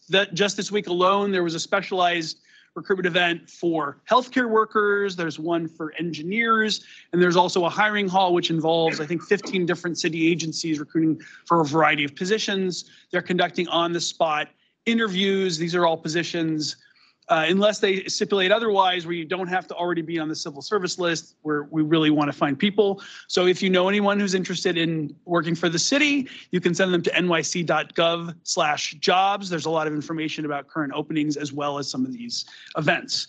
Okay, great. Any questions? I know I sped through that, but I want to leave plenty of time for James Parrott in the conversation around Black unemployment. Dave. I had one quick question, which was that we are going to be voting in September to reallocate funding to, I believe it's adult workers from dislocated workers. And then when I looked at the 2024 budget, it shows a 37% increase on dislocated workers. And it just doesn't seem to be reflecting the reality we're seeing this year. And I was just curious who comes up with that and what the logic is. Yeah, so I'll try to do the brief version. So the funding is set by the federal government. There's 3 pots of money that every year Congress allocates for WIOA. There's adult, dislocated worker, and youth funding. And they're all based on slightly different formulas. And that goes to states through formula. And then the states apply a similar formula, which goes to all the local areas. So in New York State, we're obviously the biggest area. So that just comes to us, right? And that is based on a complicated formula. It has to do with like the number of extra unemployed individuals.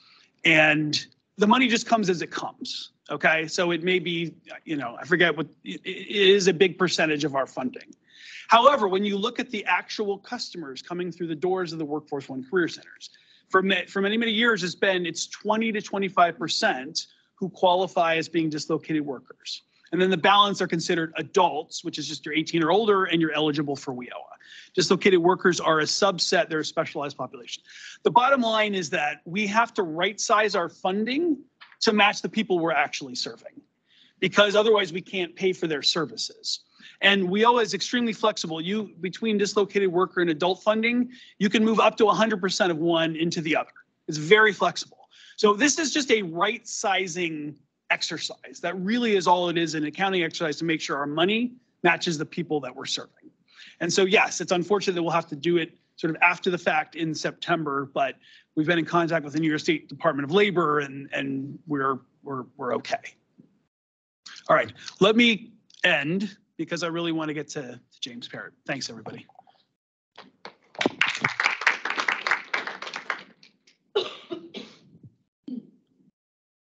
Excuse me. We have James Parrott remotely. Many of you know him. We've had presentations.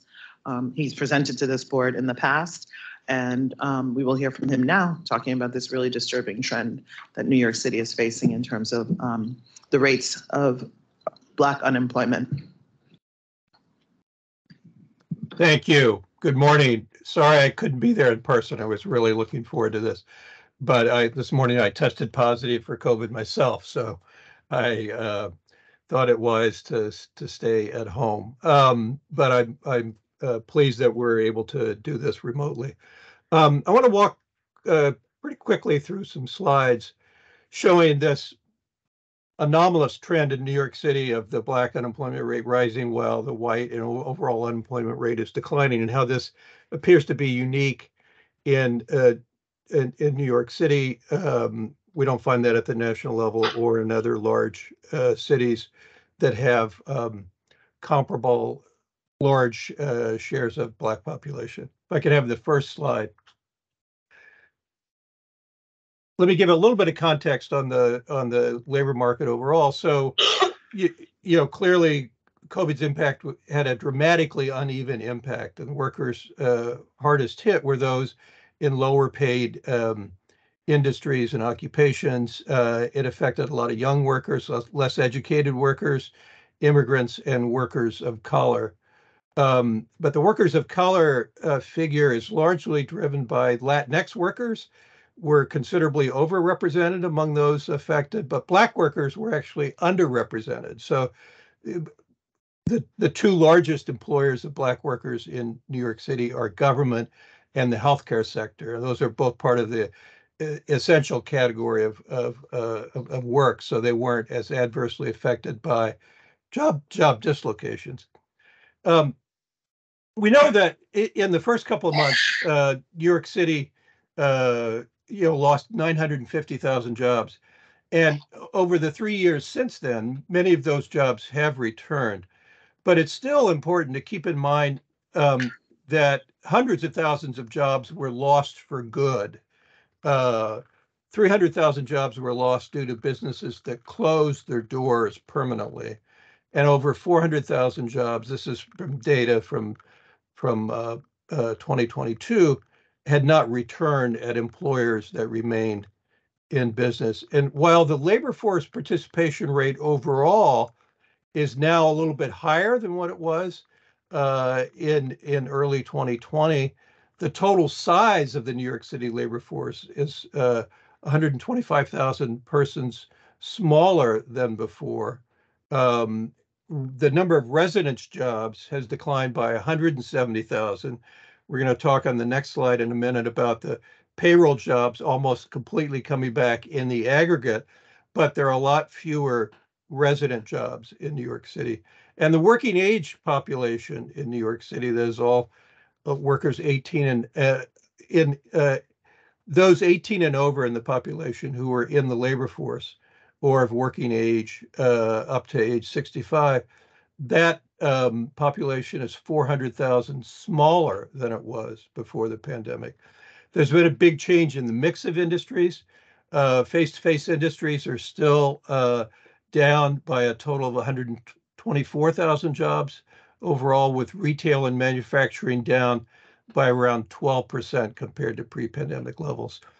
On the other hand, 20 industries have added well over 125,000 jobs in the last 3 years, although we know that most of those, like home health care, which has been the biggest source of employment growth in New York City, are fairly low-paying industries. There had been significant tech industry growth up through the end of 2022, but we've started to see some layoffs in that sector. One major development that we don't yet fully understand is that while New York City's overall unemployment rate has been edging up in the last few months, the latest data show the seasonally adjusted unemployment rate at 5.4%, up from 4.8% last summer. The Black unemployment rate has been increasing while the white unemployment rate has been declining. Next slide. Just in terms of the latest employment numbers by industry, you can see here in the orange shading that we're still down about 48,000 jobs from where we were before the pandemic, but that is very heavily concentrated in the face-to-face industries that are about 125,000 jobs below their pre-pandemic levels. The essential industry category and remote industry categories are both up. And it's important to keep in mind that because of the Federal Reserve's interest rate actions, they've raised interest rates several times over the past year, that has been slowing employment growth. The slowing hasn't been that pronounced at the national level in the last couple of months, but we are starting to see slowing in New York City. And on a seasonally adjusted basis, there was the decline of 16,000 jobs in April of this year. These are data that are seasonally adjusted at an industry level by the city's Office of Management and Budget. They show a slightly different result than what the Labor Department's overall seasonal adjustment figure shows. Now, let's turn to the trend in the unemployment rate in the next slide. And you can see for the past few years, the trend in the unemployment rate in New York City on a seasonally adjusted basis. We look at this on a quarterly basis because this data comes from the current population survey. It's not as large a sample as one would like, but we find that if we pool 3 months of data at a time to look at it on a quarterly basis, that it gives us more reliable results. And what's noteworthy here is that from the first quarter of 2022 to the first quarter of this year, the white unemployment rate and the overall unemployment rate had steadily declined. But the black unemployment rate it was flat for a while, and it has been increasing in the months of 2022. So here's the situation. And if we go to the next slide, we'll see that it's really historically unique to see this, sustained divergent trend in white and black unemployment rates in New York City. So in the first quarter of 23, the black unemployment rate rose to 12.2%, but the white unemployment rate fell to 1.3%, the lowest that it's been in this look at it going back to the year 2000. And when you look at the relative trends in the black and white unemployment rates, generally they move in the same direction. Black unemployment rate typically has been much higher than the white unemployment rate. But when the overall unemployment rate and the white unemployment rate is rising, black unemployment has been rising. But in the past, generally, they were also falling together. That hasn't been the case in the past year. This obviously is of concern to all of us. In the next slide, you'll see, in looking at this in comparison to the national trend and to other cities, how New York City is really an outlier on this. Black unemployment has declined nationally over the past year. The way the BLS calculates the black unemployment rate, they include black Hispanics in that. In the data that we've presented when we do our own analysis, we use mutually exclusive race and ethnic categories. So we look at non-Hispanic blacks and non-Hispanic whites rather than include Hispanics in the way that the BLS does. The BLS also calculates unemployment rates for Hispanics, but they do that just in terms of non-Hispanics as one group and then Hispanics as another group. And the gap at the difference in the black and white unemployment rates nationally is much more narrow than in New York City. To do a comparison of other large cities, since the CPS, the current population survey sample, is smaller in other cities than it is in New York City, we looked at the trends on a 4-quarter moving average basis, and we compared the trend in black unemployment rate to the trend in all workers in each of the cities. So in New York City, that gap, if you subtract the all unemployment rate from the black unemployment rate, that was 4.4% at the end of 2022. But again, the all unemployment rate was declining generally over that period, but black unemployment rate didn't decline. So that's a unique trend relative to other cities. So for example, Chicago had a larger gap between blacks and all unemployment rate of 5.4%, but they both declined in 2022. And in Chicago, the black share of the workforce is about the same 25% as it is in New York City. In Philadelphia, also, there's a gap close to what it is in New York City, but both black and all unemployment rates declined in 2022. In Houston, the black unemployment rate declined faster than the white unemployment rate, so the gap is pretty narrow, only 0.2%. They're both around 5%. And the black share of the workforce in Houston is 22%, so it's pretty sizable. In Dallas, over the past year, the black unemployment rate actually declined faster then for whites, the black unemployment rate moved down to 3.9%. And in these other cities that have large black populations, Columbus, Charlotte, and Jacksonville, you'll see there were fairly narrow gaps. And in a lot of cases, the trends have been what we've been talking about. Although in the fourth quarter of 2022, the black unemployment rate did rise a little bit in Charlotte and Jacksonville, but again, much narrower gaps between the black and the all unemployment rate. So New York City really does appear to be anomalous in this phenomenon, and it's concerning because in the wake of previous economic downturns, COVID certainly had a unique impact. It was not just an economic downturn, but if you look at what happened in New York City after the early 90s downturn or the early 2000s downturn or the Great Recession of 2008, 2009, the black and Latinx unemployment rates stayed very high in double digits for many years after that.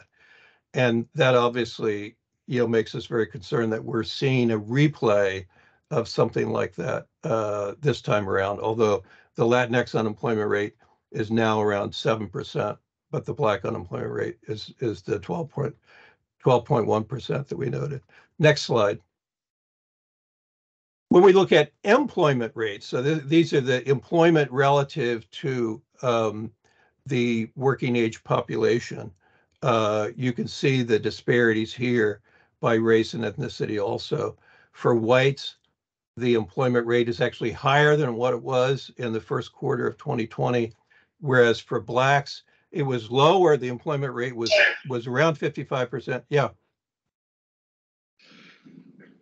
Was there a question? No, I think somebody was sneezing. Okay, all right, sorry. So the black employment rate was around 55% before the pandemic. And while it's recovered from the worst months of the COVID impact, it's still around 3 percentage points below where it was. Next slide. So this is my final slide in terms of, what do we make of this anomalous situation in New York City? So, I certainly don't have any definitive answers here, but let me point to some factors to keep in mind. As I've mentioned, Latinx workers were overrepresented in the face-to-face industries, but black workers were actually underrepresented. But the Latinx unemployment rate has fallen sharply to 6.5% in the first quarter. Still, it's much greater than the white unemployment rate. Given the great extent of job losses, and here I'm referring to the 300,000 jobs permanently lost due to businesses that closed for good, the 400,000 jobs in existing businesses that haven't come back. So there's been a lot of churn in the labor force. We've seen growth in other industries and so on, but blacks have likely suffered from a last hired, first fired phenomenon. And one data indication of this is the extraordinarily high black share of unemployment insurance recipients in New York State. Statewide, blacks account for about 16% of the labor force, but the latest data for March and April show that blacks accounted for 32% of all those people receiving unemployment insurance. Early in the pandemic, there was extended unemployment that went on for many months. That extension, which was federally funded, ended back in September of 2021. So under the regular state unemployment insurance program, you could only get unemployment benefits for up to 6 months. So this recent trend in the steady growth in the black share of unemployment insurance recipients is an indication that blacks, among the people losing jobs and who have enough work experience to qualify for unemployment insurance. Blacks are disproportionately represented in that group losing jobs. Another factor that's likely at play is would be a legacy of racial discrimination, in that the Black education attainment rate in New York City is much lower than for whites.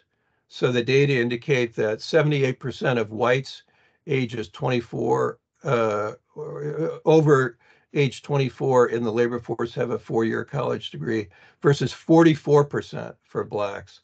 And at the other extreme, 32% of Blacks over 24 have high school or less as their highest education attainment level. That's nearly 3 times the share for whites. And we know from everything that's happened in COVID that less educated workers have been hit the hardest. So even though they were not overrepresented in the face-to-face industries, less educated workers, including Blacks, have not fared well in the employment market since COVID. And a related factor to keep in mind, my sense is that it must have some bearing here in some manner, is that COVID hit very hard at communities of color. The age-adjusted New York City COVID mortality rate was twice the level for non-Hispanic Blacks as it was for non-Hispanic whites. It was also very high for Latinx workers, Latinx populations in New York City. So, I would love to hear people's questions or thoughts about what might give rise, what's behind this disparate trend in unemployment rates, and what the city should be doing about it. Thank you. Thank you, James. David.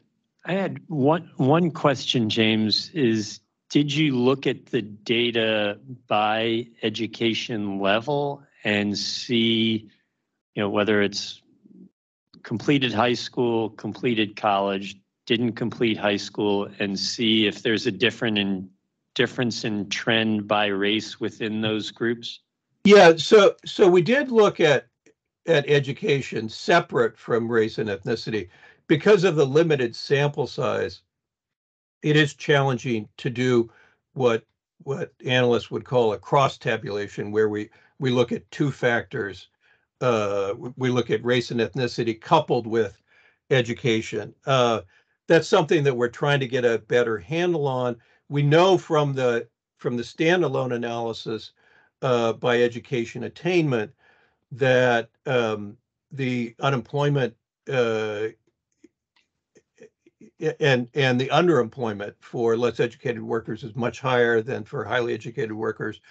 The unemployment rate for people with a 4-year college degree or better has been in the 2 to 3.5% range for most of the last couple of years, whereas for less educated workers, it's been in the neighborhood of 10 to 12% or so. So it's clear that education attainment is a big factor, and we do really need to start analyzing the data at an even more disaggregated level, where we look at education by race and ethnicity.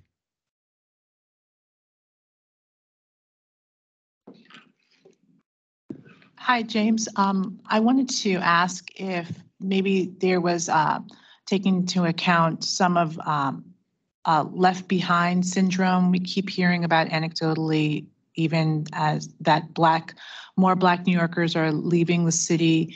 And I wanted to ask if maybe in these numbers, it's come to play that the people who have been left behind have less opportunity, creating somewhat of a disparity in that pool that we're looking at of Black New Yorkers. Yeah, so as you can imagine, it is challenging to get a handle on that. From my look at where the population declines have come, it doesn't seem like there's been a pronounced decline in the Black working age population in New York City. the population decline was heavily concentrated among white non-Hispanics and Latinx workers to some extent, less so among blacks and Asians. So, and but what's interesting in the data is that there's I mentioned that there was a much greater decline in resident employment in New York City. So that comes from the current population survey, where it's based on people who live in New York City. And your resident employment is a notion that people who live in the city who have jobs, including self-employment. So that number is down much more than the number of payroll jobs in New York City. So payroll jobs in New York City represent jobs in New York City, whether they're held by a resident or a commuter.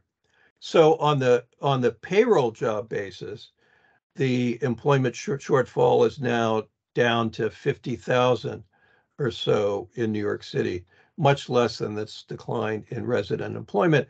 And part of the reason for that is that there was a pretty sharp decline in self-employment, in reported self-employment. Now, self-employment can be a challenge to understand in its own right.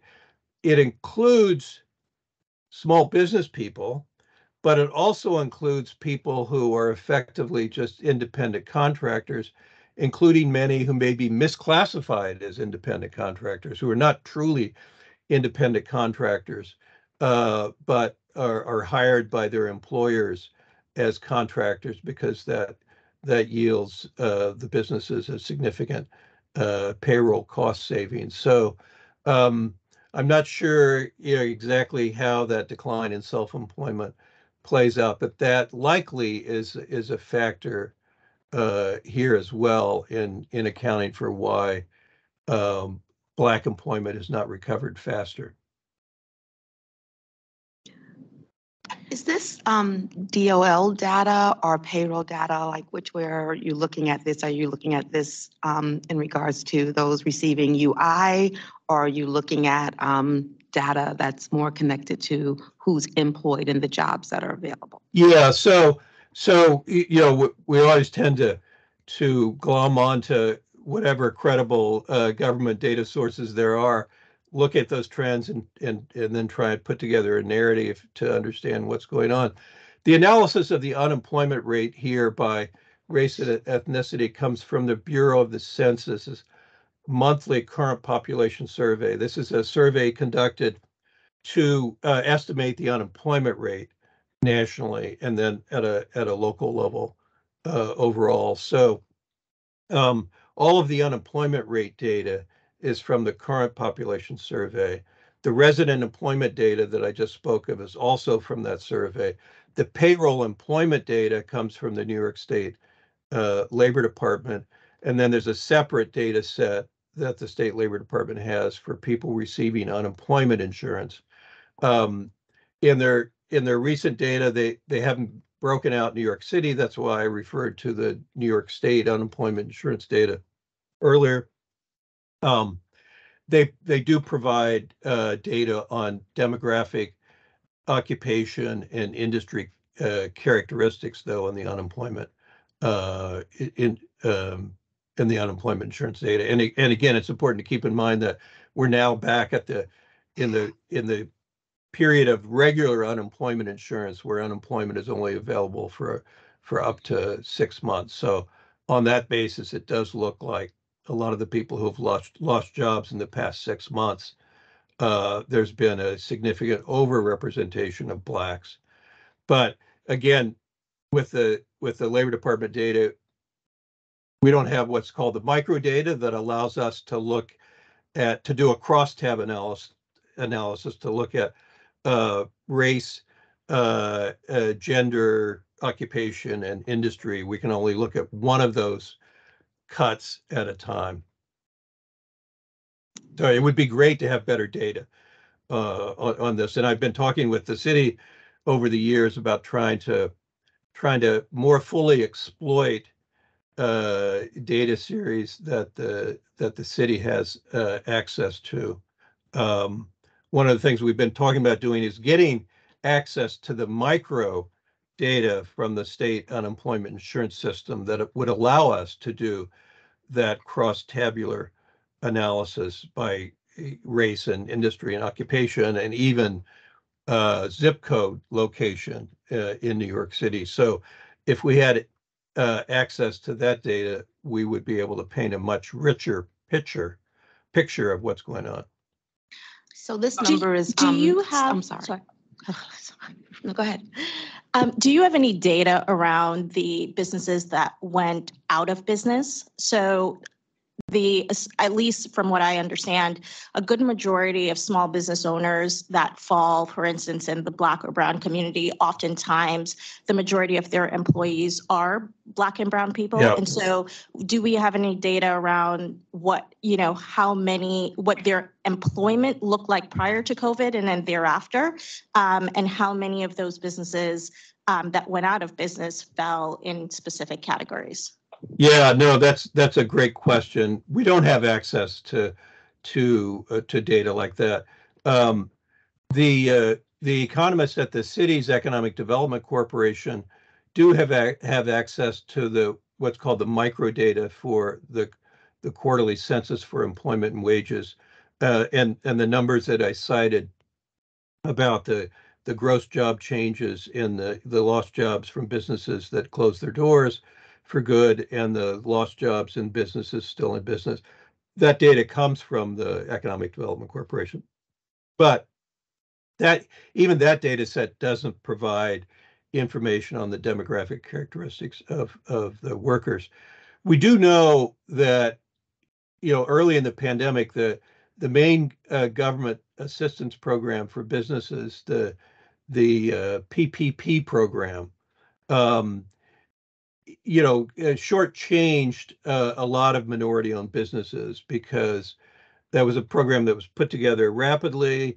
There was heavy reliance upon banks to receive applications from affected businesses and process that. So a lot of small minority-owned businesses that didn't have regular banking relationships were left out of that and consequently benefited less from that assistance, and that likely resulted in a greater failure rate among those businesses, which, as you noted, a lot of locally owned, minority owned businesses do tend to hire workers of color in disproportionate numbers. So it's very likely that Blacks were overrepresented in the category of people who lost jobs because businesses failed.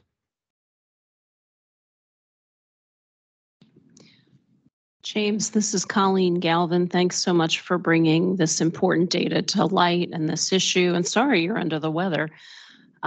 You've already said that we don't have enough granularity for a real crosstab of race by occupation, but I think you said something early in the presentation that Black employment in New York City is concentrated heavily in two sectors, right? City employment and healthcare.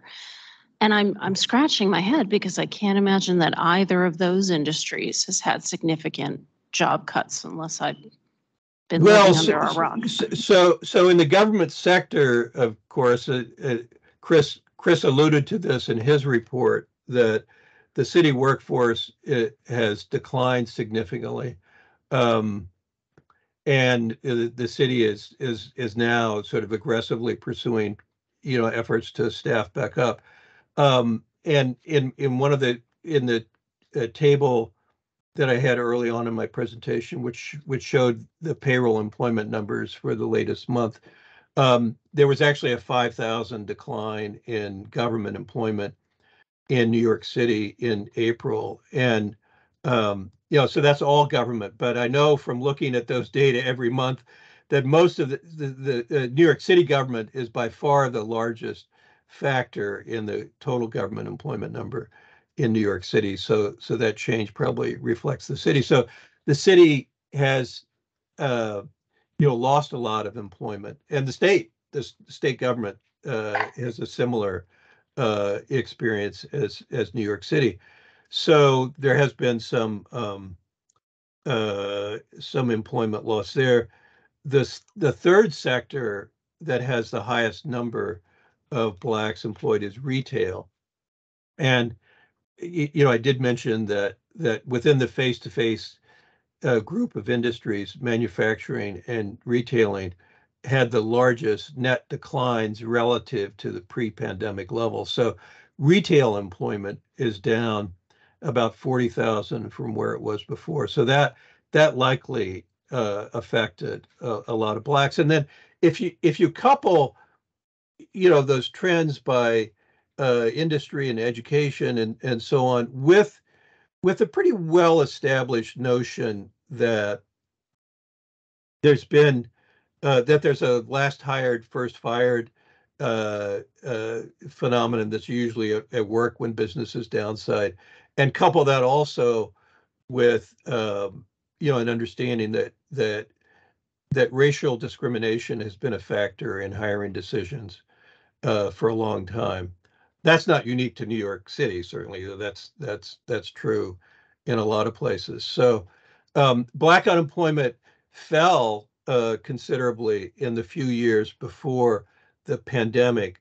But a lot of that progress was undone because of the pandemic. And Blacks, for many types of jobs, have been at the end of the employment queue. So in a very strong economy, when overall unemployment is very low, Blacks get drawn into the labor force, and when there's disruption, then Blacks are dislocated in disproportionate numbers. So that's what's happened at this point. And while there had been some recovery in 21 and early 22, that recovery hasn't been benefiting Blacks in the past year or so. Thank you for clarifying whatever those reason. points. Thank you.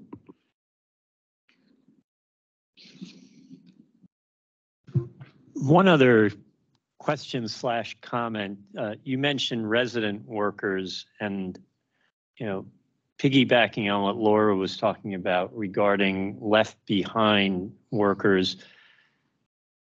New York City is, if not the most expensive, one of the most expensive places to live and operate a business. And the pandemic has led to a huge increase in remote workers. And that's led to an exodus from New York because people say, hey, if I can earn the same amount, keep my job in New York, quote, in New York, my New York company job, and live at a place that has a 30 or 40% lower cost of living. I think that has been a significant phenomenon here in New York. And what you were saying in terms of some of the jobs where you're supporting, whether it's retail or other areas where you have to be physically present with the population exodus that we've had in New York, I think that's probably been a factor. Yeah, no, I completely agree with your comments on that. And I guess I would add to that low-income people, tend to have fewer options. It's not as easy for them to move. So even though they understand the cost of living is much higher in New York City, because of the lack of savings that prevents them from moving, relocating, going for some period of time without employment altogether in the process of moving. They have less mobility opportunities geographically as well as economically. So that's clearly been a factor, and that helps account for why there's this disparity between a greater drop in resident employment than payroll employment. So some people who used to live in New York City, worked in New York City, may still have that job, but because they're not living in New York City, they've added to the decline in the resident employment number. but make the payroll employment numbers look better.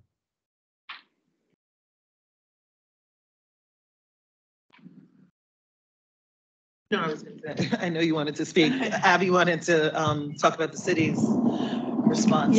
Yeah. So one, I just want to thank James Parrott for the presentation today, but also the ongoing work that he and his team do to really highlight the key issues and particularly the disparities that we face in New York when it comes to employment. It's an incredible resource for us to have to think about what we can do as a city to respond and address these issues.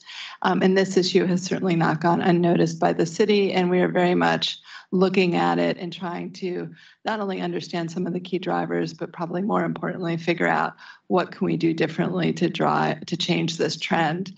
So I just want to say, so folks know, we have an active working group of some of the best research minds in the city working on this, from the center, the mayor's office for economic opportunity, which has looked a long time at sort of the issues and drivers around poverty and have been looking at this with us.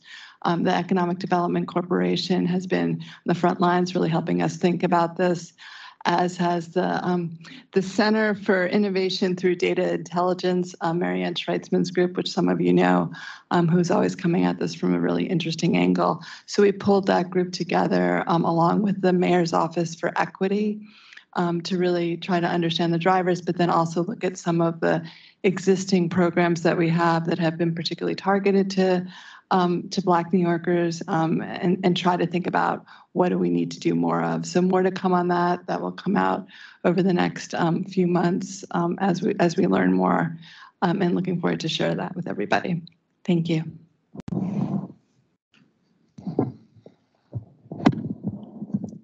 No additional questions. James, thank you so much for the presentation. And I think, as a workforce development board, it'll be very interesting to see what comes of, the work that the group is doing and seeing what our support and response can be. Okay. Thank you all.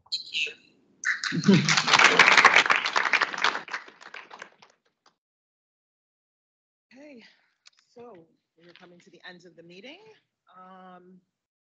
Please note that the next board meeting will be in person again, September 12th. I'm going to try really hard to get the quorum that we need.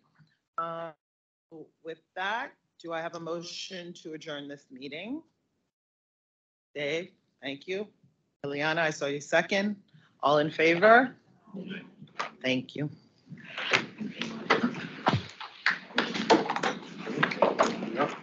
What do you think, Commissioner? Lots of astounding data, right?